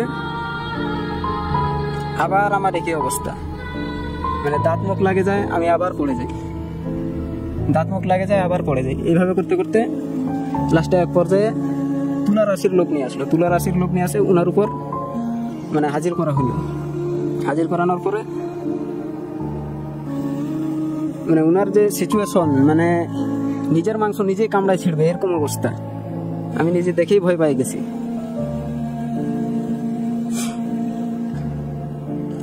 তারপর ট্রিটমেন্ট উনি বললো এরকম এই জিনিস কী কী করা লাগবে না করা লাগবে, উনি আমার কাছ থেকে যাবে না। তারপরে যাবে না বলতেছে, লাস্টে এক পর্যায়ে যেতে রাজি হইল। বললো লাল মোরগ লাগবে 2টা, কবিতর লাগবে 2টা একই কালার, আর জাফরান কালি, তারপরে আরও এরকম বেশ কিছু জিনিস লিখে দিছিল। পরে এটা নেওয়ার পরে লাস্টের দিন এটা দিয়ে কোথায় দিয়ে আসতে হবে, ওই জঙ্গলে একটা গাছের কথা বললো, ওই গাছের গোড়ায় দিয়ে আসতে হবে। তারপরে ওই আপনার জাফরান কালি মিশ্রিত কিছু কাটা, ওই কাটা গাছের মধ্যে ঢুকে দিয়ে আসতে হবে, আর লাল একটা গামছা লাগবে তোয়ালে। তো এটা দিয়ে আসার পরে এখন আমি সুস্থ আছি, এই যে প্রায় টানা 5 বছর, এখন পর্যন্ত আর প্রবলেম হয়নি। এক্সেলেন্ট। শুনছিলাম আমরা আমাদের বন্ধু রাজুর কাছ থেকে একটা ঘটনা, এবং এখানে এক একজনের প্রেজেন্টেশনের ওয়েটা আসলে এক এক রকম। সবার কাছ থেকে আপনি এক রকমের প্রেজেন্টেশন এক্সপেক্ট করতে পারবেন না, কারণ কমেন্ট সেকশনে আমি অনেক রকমের কথা দেখছিলাম। তো আমার কাছে মনে হলো যে মেসেজটা আপনাদের জন্য ক্লিয়ার করা উচিত, যে আসলে নানা রকমের নানা পেশার মানুষেরা কিন্তু ভূত স্টুডিওতে আসে। সো সবার প্রেজেন্টেশন সেম হবে না, কারো ঘটনাগুলো হয়তো বা খুবই ভয়ঙ্কর, বাট তার প্রেজেন্টেশনের কারণে হয়তো আমরা সেই ব্যাপারটা বুঝতে পারছি না। অনেকে হয়তো বা তার ঘটনাগুলোকে গুছিয়ে বলতে পারছেন না। বাট দিন শেষে এই মঞ্চটি সবার জন্য। আমরা চাই সব পেশার সব বয়সের মানুষেরা এখানে আসুক, কখনো ছেলে, কখনো মেয়ে, নর নারী, হাউসওয়াইফ, ব্যবসায়ী, লয়ার, স্টুডেন্ট, সব পেশার মানুষেরা এখানে আসুক এবং বলুক তাদের জীবনের ভৌতিক অভিজ্ঞতা। নেক্সট এপিসোডে যদি আপনি বলতে চান আপনার জীবনের ভৌতিক এক্সপিরিয়েন্স, তাহলে কি করবেন? সিম্পলি মোবাইলের মেসেজ নিয়ে টাইপ করবেন RBS স্পেস, নিজের নাম, নিজের লোকেশন আর প্রফেশনটা টাইপ করে পাঠিয়ে দিবেন 26969 এই নাম্বারটিতে। আমরা পরের যে অভিজ্ঞতাটা আছে রাজু, সেটা শুনবো, বলুন। দ্বিতীয়টা হলো আমার ওয়াইফের সাথে ঘটা। যখন আমাদের বিয়ে হয়ে যায়, বিয়ে হয়ে যাওয়ার পরও আমি আমার শ্বশুর বাড়িতে যখন গেছি, তখন সেখানে সারাদিন কাজকর্ম করার পরে আমার ওয়াইফের সাথে স্নান করতে পুকুরে গেছি। কারণ সেখানে টিউবওয়েলের মতো, প্রত্যন্ত অঞ্চল, টিউবওয়েলের মতো অত ব্যবস্থা নাই, তাই পুকুরে গোসল করতে হয়। এখন স্নান করতে করতে হঠাৎ ওয়াইফ আমাকে বলতেছে, বলে তুমি পুকুর পাড়ে ওই জঙ্গলে কিছু দেখতে পাচ্ছ? আমি বলছি না, আমি তো কিছু দেখতেছি না। বললো আমি দুটো জিনিস দেখতে পাচ্ছি। তো আমি বললাম কি জিনিস দেখতে পাইতেছো? তো উনি বললো যে বলে এরকম 2টা সাপ দেখতেছি আমি। তো আমি বললাম তুমি 2টা সাপ দেখতেছি, আমি তো কিছুই দেখি না। তো উনি বললো তুমি বুঝবা না, বাসায় চলো। স্নান করে বাসায় আসলাম দুজনে। রাত্রে খাওয়া দাওয়া করে ঘুমাবো, এরকম 8টা কি 9টা গ্রাম অঞ্চলের মানুষ আগে ঘুমায় যায়। তো দেখি হঠাৎ টিভি দেখতেছিলাম, আমার ওয়াইফ ওখানে নাই, সে উপরে দোতলায়, মাটির দোতলা বাড়ি, দোতলায় গিয়ে শুয়ে আছে। তা আমি বললাম তুমি উপরে চলে আসলাম, কিছু বললাম না। সে বলতেছে যে বলে আমার শরীর খুব খারাপ লাগতেছে, হাতটা প্রচুর ব্যথা করতেছে, ডান হাতটা। তা আমি বললাম যে বলে ঠিক আছে দেব, একটু আমি মালিশ করে দিই তোমাকে। এ বলে আমি আমার হাতে একটু সামান্য থুতু নিয়ে, মানে ইচ্ছা করেই হাত মালিশ করতে গেছি। এই টাইমে যখনই ওনার হাত ধরছে আমি, তখনই ওনার মুখের ভাষা চেঞ্জ হয়ে গেছে। উনি আমাকে বলল তোর কিভাবে সাহস হয় আমার গায়ে থুতু দেওয়ার? আমি কথা বলতে যাও বলতে পারিনি, মানে ভয় খাই গেছি। হঠাৎ কি হলো দেখি হাত প্রচুর কাঁপতেছে। পরে আমি কিছুক্ষণ অবজারভেশন করার পরে আমি চলে গেলাম নিচে। আমার শাশুড়িকে বললাম যে বলে আম্মা আপনি একটু উপরে আসেন। তো আমার শাশুড়ি আমাকে দেখে হাসতেছিল। তো উনি বললো কেন, কিছু হয়েছে? আমি বললাম না, এরকম আপনার মেয়ে এরকম আচরণ করতেছে। তো শাশুড়ি বললো ভয় পাইছো নাকি? না ভয় পাইনি। তো পরে বললো যে বলে আচ্ছা ঠিক আছে আমি আসতেছি। পরে শাশুড়ি আসলো, আসার পরে জিজ্ঞেস করলো কি হয়েছে, তো আমার ওয়াইফ বলতেছে উনি আমার গায়ে থুতু দিল কেন। তো আমার শাশুড়ি বলতেছে যে বলে না ও তো জানে না এরকম এরকম বিষয়, ভুল করে থুতু দিছে। তারপর শাশুড়ি আমাকে বললো তুমি মগ করে পানি নিয়ে আসো, হাতটা ধোয়াই দিল। তারপরে শান্ত হইল। শান্ত হওয়ার পরে কিছুক্ষণ পরে শ্বশুর আসলো। আসার পরে আমার শ্বশুরকে বলতেছে যে বলে আপনার মেয়ে যে এরকম একটা অন্য ধর্মের ছেলেকে বিয়ে করছে আপনারা কি জানেন? তো আমার শ্বশুর বলতেছে না এটা আমরা জানি না, আপনারা কি ওনাকে ধর্মান্তরিত হইতে দিবেন? আমি যেহেতু খ্রিস্টান, আমার ওয়াইফ কিন্তু হিন্দু পরিবারের। তো বললো হ্যাঁ এখন উনি যদি চায় তাহলে চলে যাইতে পারবে, সমস্যা নেই। তো বললো আচ্ছা ঠিক আছে। এরপরে আমার শ্বশুরের কি কি প্রবলেম, আয় উন্নতি হচ্ছে না কেন, এই সমস্ত বিষয় সব কিছু বলে দিল। আর ওনাদের বাড়িতে একটা পূজা হয়েছিল, সেই পুজোর মধ্যে কিছু জিনিস দেওয়া হয়েছিল আর কিছু জিনিস দেওয়া হয়নি, সেটাও সে বলে দিল। এর কিছুক্ষণ পরেই আমার ওয়াইফ বললো যে বলে আমি মন্দিরে যাব। বাড়িতে ওনাদের যেহেতু মন্দির আছে, উনি নিজেই উঠে মন্দিরে চলে গেল। মন্দিরে গিয়ে মন্দিরের সামনে গেল আর উনি সেন্সলেস হয়ে পড়ে গেল। কিছুক্ষণ পরে এরকম আধা ঘন্টা কি 40 মিনিট পরে আবার নিজে উঠে চলে আসলো। এরপরে যখন আমি ওনার সাথে কথা বলতেছি স্বাভাবিক, আগের কোনো কিছুই তার মনে নাই। এই ছিল আমার দ্বিতীয় ঘটনা। অনেক অনেক ধন্যবাদ বন্ধু রাজু, খুব চমৎকারভাবে এক্সপ্লেইন করছেন আপনি আপনার জীবনের ভৌতিক এক্সপিরিয়েন্সগুলো। আমরা দেখতে পাচ্ছি বিভিন্ন জায়গা থেকে অনেকেই যুক্ত হয়েছেন এরই সাথে আমাদের পাশে। আমরা একটু বন্ধুদের কাছ থেকে আসি। নাবিল যুক্ত হয়েছেন, উদয় ভাই কেমন আছেন? আলহামদুলিল্লাহ ভালো আছি। সারোয়ার যুক্ত হয়েছেন আমাদের সাথে, কেমন আছো? আলহামদুলিল্লাহ আমি ভালো আছি। মুগ্ধতা যুক্ত হয়েছেন আমাদের সাথে, উদয় ভাই অনেকদিন তোমার কাছ থেকে কোনো স্টোরি শুনি না, আজকে কি একটা স্টোরি বলবে নাকি? আচ্ছা, আমার এই জায়গাটাই আসলে ঝামেলা, সেটা হচ্ছে যে স্টোরি মনে করাটা খুব ডিফিকাল্ট হয়েছে। প্রচুর স্টোরি আমি শুনেছি, কারণ সব স্টোরি তো আসলে রেডিওতে শেয়ার করা হয় না, অনেক ফ্রেন্ডরা থাকে যারা হয়তো দূর দূরান্তে থাকে। তো একটা স্টোরি একটু শেয়ার করার চেষ্টা করতে পারি। এই ঘটনাটা আমার এক বন্ধু, সে বর্তমানে সুইজারল্যান্ডে থাকে, সে আমার সাথে শেয়ার করেছিল। তো তার সেই ঘটনাটা আমি আপনাদের সাথে বলতে পারি। তো ঘটনাটা হচ্ছে যে বাংলাদেশেরই কোনো এক গ্রামে, এবং বিশেষ কারণে আমি এত বিস্তারিত বলতে চাচ্ছি না, আমি মূল ঘটনাটা বলি আপনাদেরকে। প্রথমত যেটা হয় যে আমার যেই ফ্রেন্ড, সেই ফ্রেন্ডের কাজিনের সাথে ঘটনাটা ঘটে। তো আমার ফ্রেন্ড যেভাবে বলেছে আমি সেটাই আপনাদের সাথে শেয়ার করার চেষ্টা করছি। একটি গ্রামে হচ্ছে আমার যে ফ্রেন্ড ছিল তার কাজিন, তার নাম হচ্ছে লিপু। তো লিপু, তার ওয়াইফ এবং তার একটি 5 বছরের মেয়ে, এই হচ্ছে তাদের পরিবার। তারা ঢাকাতে থাকতো।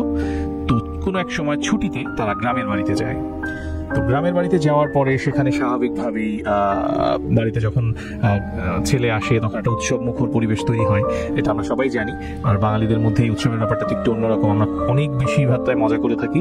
তো সেইখানটাতে আসলে ওরা যেদিন গেল সেদিন অনেকে এলো ওদের বাড়িতে, খুব মজা হচ্ছে, খাওয়া দাওয়া মজা ব্যাপারটা হচ্ছে। ঢাকা থেকে ছেলে এসেছে, ছেলের বউ এসেছে, নাতনি এসেছে, দাদা দাদুরাও খুব খুশি। তো এই সময় হঠাৎ করে যখন দুপুরের দিকে খাওয়া দাওয়া শেষ, সবাই মোটামুটি গল্প গুজব করছে, এমন সময় বাহির থেকে খুব কান্নাকাটির আওয়াজ। তো কি হলো সবাই বের হয়েছে। তো বের হওয়ার পরে তখন একজন বয়স্ক মহিলা, একদম বয়স্ক, তিনি আসলে একটা পুকুর আছে ওখানে, গ্রামের বাড়িতে একটা পুকুর আছে, ওই বাড়িটার একটু পাশেই আছে একটা পুকুর। আমরা জানি যে গ্রামে কিন্তু বাড়ির পাশে পুকুর থাকে। সেই পুকুরের পাশে একজন বয়স্ক মহিলা, সেই মহিলা বসে বসে জোরে জোরে কান্না করতেছে, এবং তার কান্নাটার মানে ব্যাপারটা হচ্ছে অনেকটা মানে সুরে সুরে কান্না করতেছে আর কি। হ্যাঁ, যে কি হলো রে আমার, কি হলো রে, সব চলে গেল রে, মানে একদম সুরে সুরে সে কান্না করছে এরকম ভাবে। তো সবাই বেরোয় কি হলো। তো ওনাকে যাই জিজ্ঞেস করে না কেন, উনি খালি একই কথা বলে, সব নিয়ে গেল রে, এই পুকুরে সব নিয়ে গেল রে, আমার কি হলো রে, মানে উনি একই কান্নাকাটি করছে। তো সবাই অনেক চেষ্টা করছে যে কি হয়েছে, তো কিছুতেই কেউ কিছু বলে। তো অনেকে বিরক্ত এখান থেকে চলে গেছে, যে একটা বলতে হবে যে পুকুরে কি নিয়ে গেল, কি হলো, কিছু তো একটা বলতে হবে। তো সে কিছুই বলতেছে না। তো একটা পর্যায়ে হঠাৎ করে একজনের মাথায় আসলো, যাচ্ছে এই বুড়িটা কে, এই আমাদের বাড়ির পাশের পুকুর এখানে বসে কান্নাকাটি করতেছে, আমরা তো সবাই ওনাকে জিজ্ঞেস করতেছি কি হয়েছে, কিন্তু উনি আসলে কে? তো তখন উনি জিজ্ঞেস করে কোন গ্রামের, তো ওরা জিজ্ঞেস করে কোন গ্রামের, তো কেউ কিন্তু কিছু বলতে পারে না। তো এটা তো ঢাকা শহরের অ্যাপার্টমেন্ট না যে আসলে কে কয় তলায় থাকে কেউ বলতে পারে না। একটা গ্রামে মোটামুটি সবাই সবাইকে চেনে, ও এই গ্রামের না হলে পাশের গ্রামের হবে, পাশের গ্রামের না হলে আরেক গ্রামের হবে, কিন্তু এইখানে যেহেতু আসছে তার মানে কেউ না কেউ তো তাকে চেনে। কেউ দেখা গেল যে ওখানে যে 50-60 জন মানুষ ভিড় করছে তাদের মধ্যে কেউ বলতে পারতেছে না যে এই মহিলাটা কে। তো এরপরে তো ওরা মানে মোটামুটি একটা কনফিউশন তৈরি হয়ে গেছে। এর মধ্যে ওইটা কিন্তু দুপুরে 3-3:30 মধ্যে শুরু হয়েছে। এই কান্নাকাটি চিল্লাচিল্লি ওনাকে জিজ্ঞেস করতে করতে 2-3 ঘন্টার মধ্যে চলে গেছে, মাগরিবের আজান পড়ে গেছে। এবং এটা সামহাও শীতকালে ছিল, একটু আর্লি বিকালটা শেষ হয়ে যায়, সন্ধ্যা শুরু হয়ে যায়। তো মোটামুটি অনেকেই বাসায় চলে গেছে। ওই মহিলা ওনার মতো করে কাঁদতেছিল। হঠাৎ করে সাডেনলি ওরা যখন মানে মানুষজন কথা বলতেছে যে উনি আসলে কোথায়, উনি পাগল না কি হয়েছে, খালি একই কথা বলতেছে, কি হলো রে পুকুর আমার সব নিয়ে গেল রে। তো কিন্তু কিছুই বলতেছে না, এটা নিয়ে ওনারা নিজেরা ডিসকাস করতেছে। হঠাৎ করে সাউন্ডটা নাই এবং একজন থাকা দেখা যায় পুকুরের ওখানে আর কেউ নাই, মানে মহিলাটা কই গেল। তো অন্ধকার হয়ে আসছে, কেউ অত খেয়ালও করে নাই উনি কোন দিকে গেছে কি গেছে। তো ওরা বলছে আরে কোন পাগলের পাল্লায় পড়লাম, আজকে পুরো সবাই বাড়িতে একটা মজার মধ্যে ছিলাম, সেই কান্নাকাটি করে নষ্ট করে দিল। তো বলে সবাই চলে গেছে। তো ওই যে লিপুর কথা বললাম, যে আমার যে ফ্রেন্ড বলছে ও কাজিন হচ্ছে লিপু তার ফ্যামিলি নিয়ে যে রুমটাতে ঘুমাতেছে রাতে, ওটা তো একটা টিনের ঘর। তো ওরা আর কি রাতে বেলা তখন 11-11:30 বাজে ওদের ভাষ্য মতে। তো ওরা ঘুমাচ্ছে, মানে ঘুমানোর প্রিপারেশন নিচ্ছে। আর গ্রামে কিন্তু আপনার সন্ধ্যা 8-9টার পরেই কিন্তু বেশ ছিমছিম অবস্থা। তো ওরা ওই যেই টিনের ঘরটায় ঘুমাবে, এর থেকে ধরেন জানলা দিয়ে তাকাইলে পুকুরটা দেখা যায়। তার পিছনে একটা বাগান আছে, ছোট্ট একটা গ্রামের বাগান বলতে কিছু গাছ টাছ আছে, ওই গাছ গাছালি পরেই হচ্ছে পুকুরটা দেখা যায়। তো খুব ঠান্ডা একটা বাতাসও আসে। তো ওরা কি করছে, ওই শীতের রাত তো ভুলে জানলাটা খোলা ছিল। তো 11-11:30 সময় হঠাৎ করে ঠান্ডা ঠান্ডা লাগতেছে। তো লিপু কি করছে, উঠে ওই জানলাটা লাগানোর জন্য উঠে ও জানলা দেখে যে জানলা তো লাগায়নি, এই জন্য তো এত ঠান্ডা লাগতেছে। তো কি করছে যে জানলাটা লাগাবে। তো বাহিরে জানলাটা আমরা জানি যে জানলা কি হয়, এখন তো আমরা থাই গ্লাস দেখি, আর ওখানে নর্মালি গ্লাসগুলো হচ্ছে আপনার জানলাগুলোকে টেনে সামনে আনতে হয়। তো উনি কি করছে, উনি বাহিরে হাত দিয়ে ওই জানলাটা টান দিতে নিয়ে খেয়াল করে যে জানলা তো আসে না, যত জোরে টান দেয় না কেন জানলাটা বন্ধ হয় না। মানে মনে হচ্ছে ওই পাশ থেকে কেউ একজন শক্ত করে ধরে রাখছে এবং সে মনে হয় টানতেছে। তো ও ভাবছে যে এটা মানে বাতাসে মনে হয় এরকম হয়ে আছে। তো কি করছে যে না, এই হয়তো ঘুমানো যাবে না। তো ও একটা টর্চ লাইট নিয়ে ওই মানে বাড়ির জাস্ট বাইরে গিয়ে ভাবছে যে পিছন থেকে জানলাটাকে ধাক্কা দিবে, জানলাটা চলে আসবে। এখন ও গ্রামের ছেলে, ও এখন ঢাকায় থাকে, চাকরি বাকরি করে, কিন্তু এটা তো ভয় পাওয়ার কিছু নেই। ও ব্যাপারটা খুব নর্মালি নিয়েছে। ও বের হয়ে টর্চ লাইট নিয়ে ও গেছে ওখানে যে ও জানলাটাকে ধাক্কা মারবে। তো ও পিছন থেকে যখন ওই জানলাটার কাছে আসছে, ওইখানে যখন লাগাবে, ও টর্চ লাইটটা যখন মারলো, খেয়াল করলো ওই যে দুপুরবেলা যে বয়স্ক মহিলাটারে দেখছিল, ওই মহিলাটা ওই জানলাটার ঠিক নিচে জড়ো সড়ো হয়ে বসে রয়েছে এবং মহিলাটা কাঁদতেছে। এবার কোনো শব্দ নাই, মানে ফুপায় কাঁদতেছে। এটা কিন্তু ঘর থেকে শব্দটা পায় নাই। ও যখন বাইরে গেছে, বাইরে গিয়ে ও তখন এই শব্দটা পাইছে। তো ও তখন একটু ভরকায় গেছে যে কি রে, এই মহিলাটা দুপুরবেলা, ও তখন ওই পুকুর পাড়ে ছিল। তারপর শুনলাম সন্ধ্যাবেলা থেকে তাকে পাওয়া যাচ্ছে না, সে চলে গেছে। আবার আমার বাড়ির নিচে কি করে, ও তখন চিৎকার শুরু করছে, তুমি এখানে কি করো, আবার তুমি কান্নাকাটি করতেছো, কি নিয়ে গেছে তোমার, সারাদিন সবাই জিজ্ঞেস করছে কিচ্ছু বলো না, আবার আমার বাড়ির পিছনে এসে এরকম করতেছো, মানে একটু রিয়েক্ট করছে। তো বুড়িটা নাকি তখন হচ্ছে ওই যখন আপনার একটা ঘুমটা বেশ একটু বড় সড়ো, গ্রামে যারা আমরা বয়স্ক মুরব্বীরা আছে ওনারা কিন্তু ঘুমটাটা একটু বড় সড়ো করে দিয়ে রাখে। তো উনিও খুব সাদা একটা ও যেভাবে বলছে যে সাদা একটা শাড়ি, তো এই শাড়িটা খুব ময়লা, মানে একদম পরিষ্কার না, অপরিষ্কার একটা সাদা শাড়ি, এবং মনে হচ্ছে অনেকদিন ধরে ধোয়া হয় না শাড়িটা একটু ইয়ে করা। তো মহিলা এইভাবে ঘোমটা আঁচল ধরে বলতে, তখন প্রথম সে কথা বলতেছে যে ওই পুকুরের কাছে যাইস না, ওই পুকুর সব নিয়ে যাইবো, তোরেও নিয়ে যাইবো।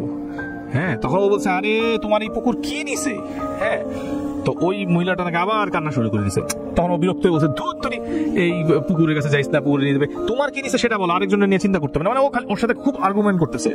তো এমন সময় ওনার ওয়াইফ হচ্ছে এটা শুনছে যে জানলার বাইরে ওর হাজবেন্ড কারোর সাথে জোরে জোরে কথা বলতেছে। তো সে আবার জানলা দিয়ে উকি দিছে, এই তুমি কার সাথে কথা বলো। তো আরে তুমি ভিতরে যাও তো, এইখানে মানে একটা কিসের মধ্যে এসে পড়লাম, বাড়িতে আসছি বেড়াইতে, এর মাঝখানে এই কোন ঝামেলার মধ্যে জড়াইলাম। তো ওনার ওয়াইফ আবার ভিতরে গিয়ে ওনার শ্বশুরে বলছে যে বাবা এরকম ও তো বাহিরে কার সাথে জানি চিল্লাচিল্লি করতেছে। তো ওনার শ্বশুর আবার পাশের রুম থেকে বের হয়ে ঘুম থেকে উঠে আসে দেখে যে ওনার ছেলে ওখানে একজনের সাথে কথা বলতেছে, এরকম ভাবে কথা বলতেছে। কিন্তু মজার যে ব্যাপারটা, ওনার শ্বশুর যখন আসছে আইসা উনি যে সিনারিটা দেখছে যে লিপু হচ্ছে কথা বলতেছে কারোর সাথে, কিন্তু অ্যাকচুয়ালি ওখানে কেউ নাই।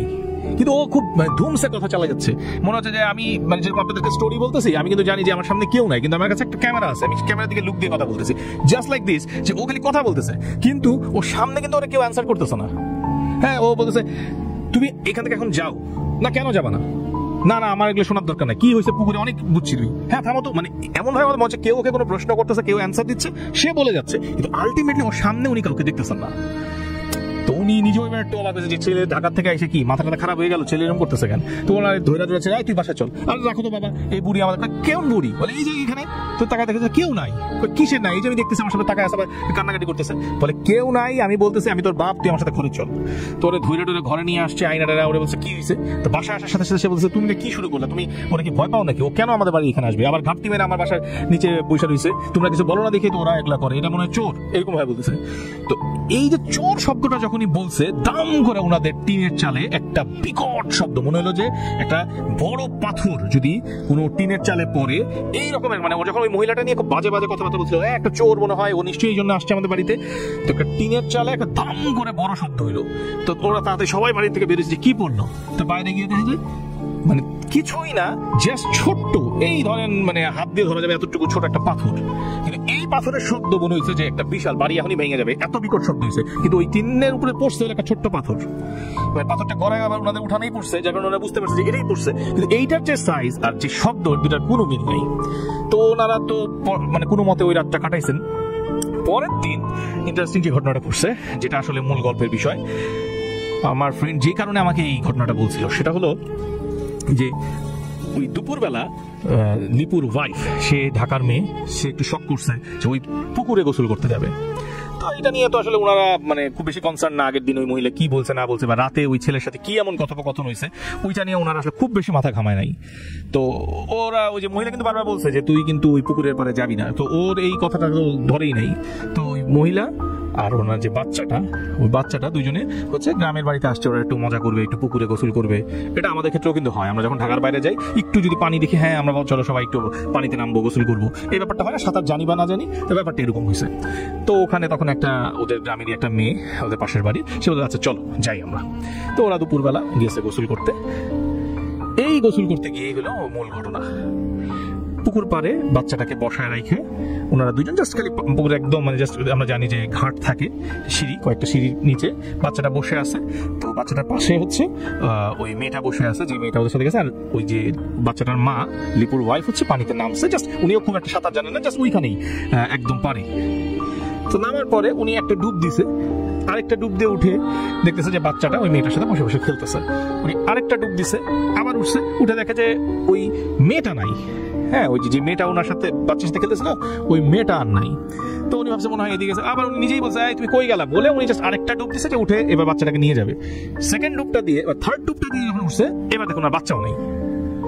মানে এটা কি হলো, মানে আলটিমেটলি উনি যখন সেকেন্ড ডুবটা দিয়ে উঠছিল তখন উনি যদি থেমে যাইতো তাহলে কিন্তু ওনার বাচ্চাটাকে হারাইতো না।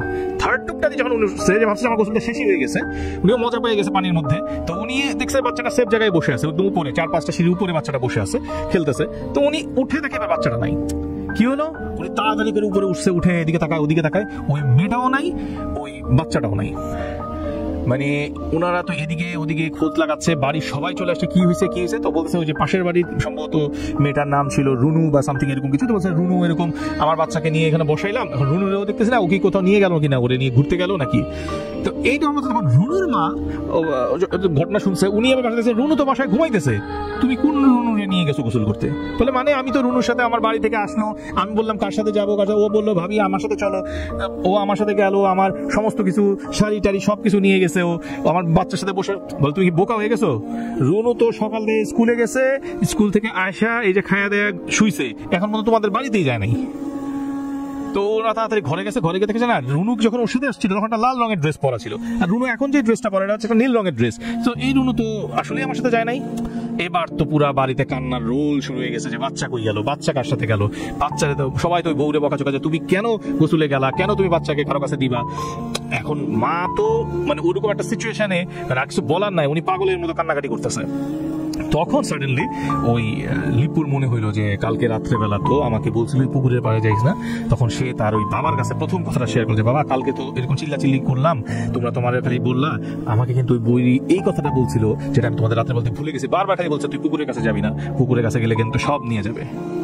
তখন ওখানে এক মুরব্বী ওর বাবার কাছে যখন শুনলো, তিনি বললো যে তুমি তাড়াতাড়ি একজন একটা গ্রামের কথা বললো, তাদের 3 গ্রাম পরে বললো যে ওনার কাছে যাও, গিয়ে তুমি বিস্তারিত বলো, উনি হয়তো কোনোভাবে একটা ব্যবস্থা করে দিতে পারেন এই বিপদ থেকে তোমাকে বাঁচাইতে।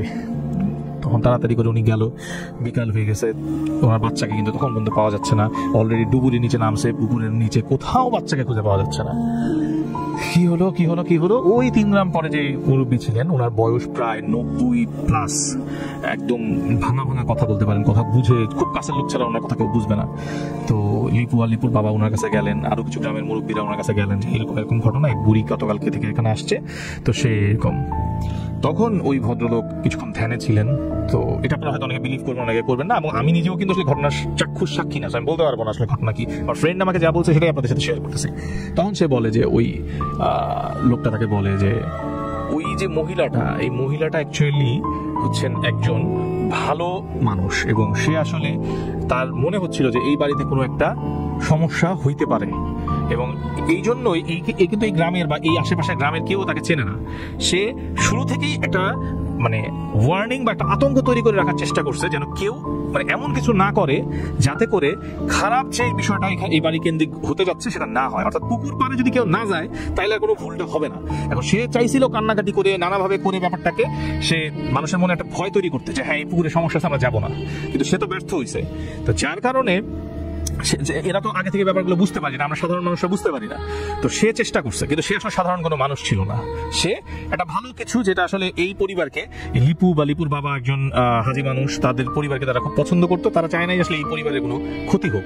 সে এই তার প্রবল চেষ্টা, ওই মহিলা জানতো যে পরের দিনই ঘটনা ঘটবে, যার কারণে আগের রাত্রে সে খুব চেষ্টা করছে যে এখানে, এবং এই কান্নাটার উদ্দেশ্য হচ্ছে যে সবাই ভয় পেয়ে যাক, সবাই হয়ে যাক, যে কোনোভাবে যেন এদিকে না যায়, কিন্তু কাউকে সে সামলাইতে পারে না, উল্টা লিপু তাকে নিয়ে খারাপ কথা বলছে যে সে একটা চোর। এইটা যখন শুনছে সে আরো খুব রেগে গেছে, এবং রেগে যাওয়াতে সে যাওয়ার সময়, এটা ছিল তার পা, তার যে পাটা, ওই পায়ের একটা স্টেপ, মানে কত ভয়ানক হইতে পারে ব্যাপারটা চিন্তা করেন, যে ওই যে শব্দটা শোনা গেছে ওটা ছিল তার পায়ের একটা স্টেপ, হ্যাঁ, আর তার হাতে ছিল একটা পাথর, যাওয়ার সময় ওই ছোট্ট পাথরটা শুধু খালি ফেলে দিয়ে গেছে, পাথরটা কিন্তু টিনের চালে পড়ে নাই, টিনের চালে ছিল যে ও যখন এই গ্রাম থেকে চলে গেল, ওরা তো মানে ওর ব্যাখ্যা মতে এটা হচ্ছে উড়ে গেছে, এটা হেঁটে হেঁটে যায় না, তো ওই ওঠার সময় গ্রাউন্ড থেকে যখন টিনের চালে পা দিছে, তখন যে পায়ের যে বিকট শব্দটা, সেটা হচ্ছে এই বিশাল শব্দ ছিল। তখন ওরা বলছে যে আমরা তো অনেক বড় ভুল করে ফেলছি, তাহলে এখন আমাদের কি করতে হবে, কিভাবে আমরা এটা থেকে পরিত্রাণ পাবো। তখন আমার বাচ্চাকে তো আমি ফিরে পেতে চাই, আমার লাইফে যেভাবেই হোক আমার বাচ্চাটাকে আমি ফিরে পেতে চাই, ওরা কান্নাকাটি শুরু করে দিছে। তখন উনি বলছে যে তোমরা এখন, প্রথম কথা হচ্ছে যে একজন গ্রামের সবচেয়ে বৃদ্ধ যে মহিলা আছে, এবং যিনি বিধবা, যার কেউ নাই, এরকম একজন বৃদ্ধ মহিলাকে খুঁজে বের করবা, সেই মহিলাকে নিয়ে উনি যা যা খেতে চায়, ওনার যা যা খেতে মন চাবে, তোমরা সেই জিনিস, কোনো কথা বলবা না, কিছু না, একদমে সেই খাবারগুলো কিনে নিয়ে আসবে বাজার থেকে, ওনাকে বসায়া তোমরা আগে খাওয়াবে। এটা হচ্ছে তোমাদের প্রথম কাজ, এটা করে আমার কাছে তারপরে আসবা। তো এখন ওই গ্রামের একজন মানে বয়স্ক মহিলা, উনি ভিক্ষা করে করে খায়, ওনার পরিবার পরিজন কেউ নাই, তো সেই মহিলাকে ওনারা খুঁজে বের করলেন, সেই মহিলাকে বাসায় নিয়ে আসলেন, মহিলা চা খাইতে চাইছে, মহিলাকে বলছে আপনি মিষ্টি খাবেন, বলছে হ্যাঁ মিষ্টি খাবো, বলছে আপনি কি খান না, বলছে আমি অনেকদিন ধরে খাসির মাংস খাই না, এরকম বিভিন্ন জিনিসপত্র উনি বলছেন। তো উনি প্রায় 9-10টা খাবারের কথা বলছেন। এই সমস্ত খাবারগুলো ওই দিনই ওই গ্রামে যে যেখান থেকে পারছে, কোনো কথা বলা যাবে না, যে দাম চাইছে সেই দামে একদমে জিনিসগুলো কিনে এনে বাসায় রান্না করে খাওয়ানো হয়েছে। তখন এসে আজান দিতেছে, এর মধ্যে ওই বাচ্চাটার কোনো খোঁজ খবর নাই, বাসায় একদিকে কান্নাকাটি চলতেছে, আরেকদিকে রান্নাঘাটি চলতেছে, অর্থাৎ কান্নাকাটি চলছে, বাচ্চা খুঁজে পাচ্ছে না, রান্না বান্না চলছে, এই মহিলা যা যা খাইতে চেয়েছে সব খাওয়াইতে হবে, মহিলাকে খুশি করতে হবে। তো এই মহিলাকে ওদের বাড়িতে সবাই খুব সমাদর করতেছে, চারপাশে বসে খাওয়া দাওয়া করতেছে, ওনার খাওয়া দাওয়া হচ্ছে। উনি খেতে খেতে হঠাৎ করে বলতেছে, মানে উনি খাইতে খাইতে বলতেছে যে আজকে আমি একটা বাড়িতে গেছিলাম, তো ওই বাড়িতে যাওয়ার পরে দেখি ওই বাড়িতে কেউ নাই, শুধু একটা বাচ্চা বসে আছে, বুঝছো, বাচ্চাটা একলা একলা বসেছে, একদম সুন্দর হাসি দেয় বাচ্চাটা। আমি বাচ্চাটার নাম জিজ্ঞেস করলাম, বাচ্চাটা কিছু বলে না, বাচ্চাটা খালি হাসে। হ্যাঁ, ওই বাড়িতে একটাই বাচ্চা আছে। সবাই বলে কোন বাড়িতে? তখন ওই মহিলা বলছে আমি খায়া নেই, তারপরে তোমাদের নিয়ে যাব।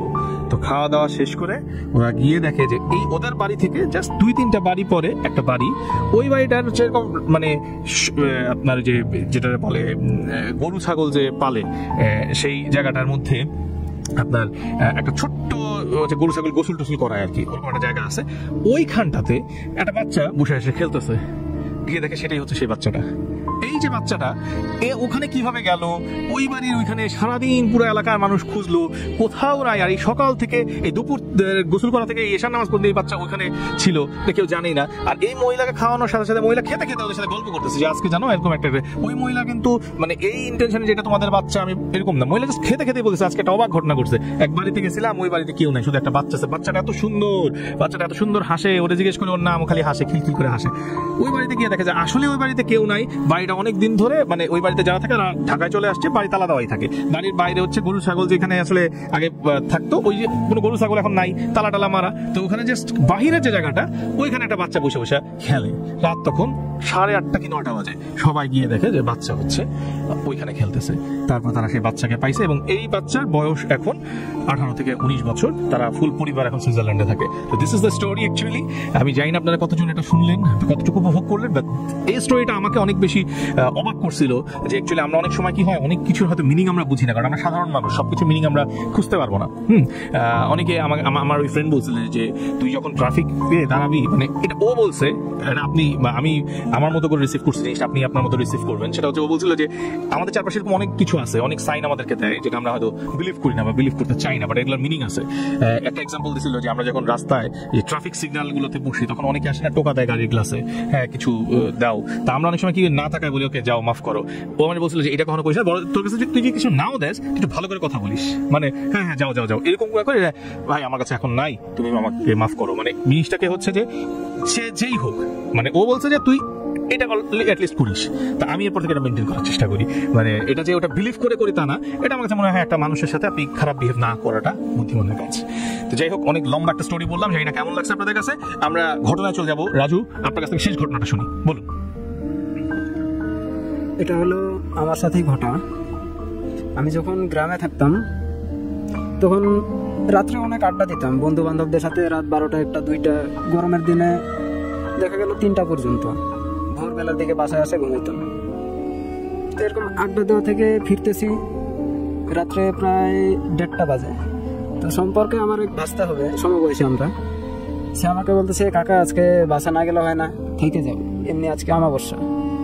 তা আমি বলতেছি আমাবস্যা দেখে তো লাভ নাই, বাসায় যাইতে হবে, আমার আবার বাসা ছাড়া ঘুম হয় না। তো রওনা দিছি, সামনে একটা বাস ঝাড়, সেই বাস ঝাড়ে আগে অনেক কিছুই ঘটতো। তারপরে রিসেন্টলি একটা লোকও মারা গেছিল ওখানে। তো আসতেছি তখন সিগারেট খাওয়ার অভ্যাস ছিল।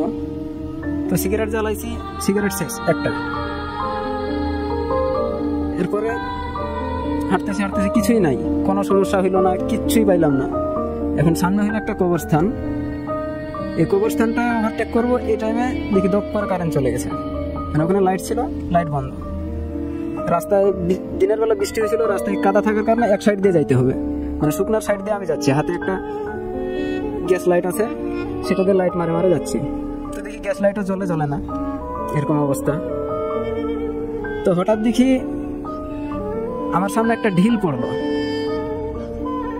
মানে স্পষ্ট দেখলাম ঢিল পড়লো। তো আমি চিন্তা করলাম এই ঢিলটা কুড়াবো। দেখি কুড়াইতে রাস্তার পাশেই মানে খাল, তো গোড়ায় পড়লো একবারে খালের মধ্যে পানিতে। তো যে ঢিলটা উঠাইতে যাওয়ার জন্য আমি নিচু হয়েছি, সেটা তো পানিতে পড়লো, উঠাইতে পারলাম না। তো দেখি ওখানে একটা সাপ। আমি দাঁড়ায় গেলাম। তো আমি বললাম ঢিল পড়লো, ঢিল কুড়াইতে গিয়ে দেখি সাপ, এটা কেমন হইলো? তো আমি বললাম যে যেখানে আছে সেখানেই থাক, আর যদি সাহস থাকে তাহলে সামনে আসুক। সামনে কোনো কিছুই আসতেছে না, আর পুরাটা রাস্তা মানে বিশ্রী একটা গন্ধ, মানে এরকম উদ্ভট গন্ধ কখনো পাইনি আমি আমার লাইফে। এত রাত্রে যে ঘুরি কখনো পাইনি। এই গন্ধটা শেষ অবধি আমার বাসার আঙ্গিনা পর্যন্ত, মানে বাসায় ঢুকবো এই জায়গা পর্যন্ত আমি পাইছি। এ ছিল আমার, মানে বাসায় ঢুকার আগে আমার শরীরটা প্রচন্ড ভার হয়ে গেছে, আমি কিন্তু ভয় পাই গেছি। তখন আমার পছন্দ সব খারাপ হয়ে গেছে, এতদূর পর্যন্ত আমার কোনো প্রবলেম হয়নি।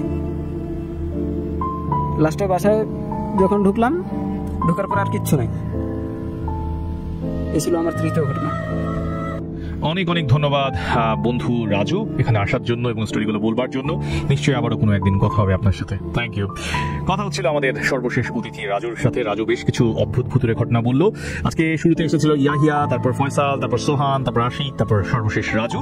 সবার স্টোরি কম বেশি ভালো লেগেছে আমার, জানি না আপনাদের কেমন লেগেছে, বাট অনেকেই লাইভে যুক্ত হয়েছিলেন, SMS করেছেন, কমেন্ট করেছেন, ভিডিওটা শেয়ার করেছেন, প্রত্যেকের কাছে কৃতজ্ঞতা।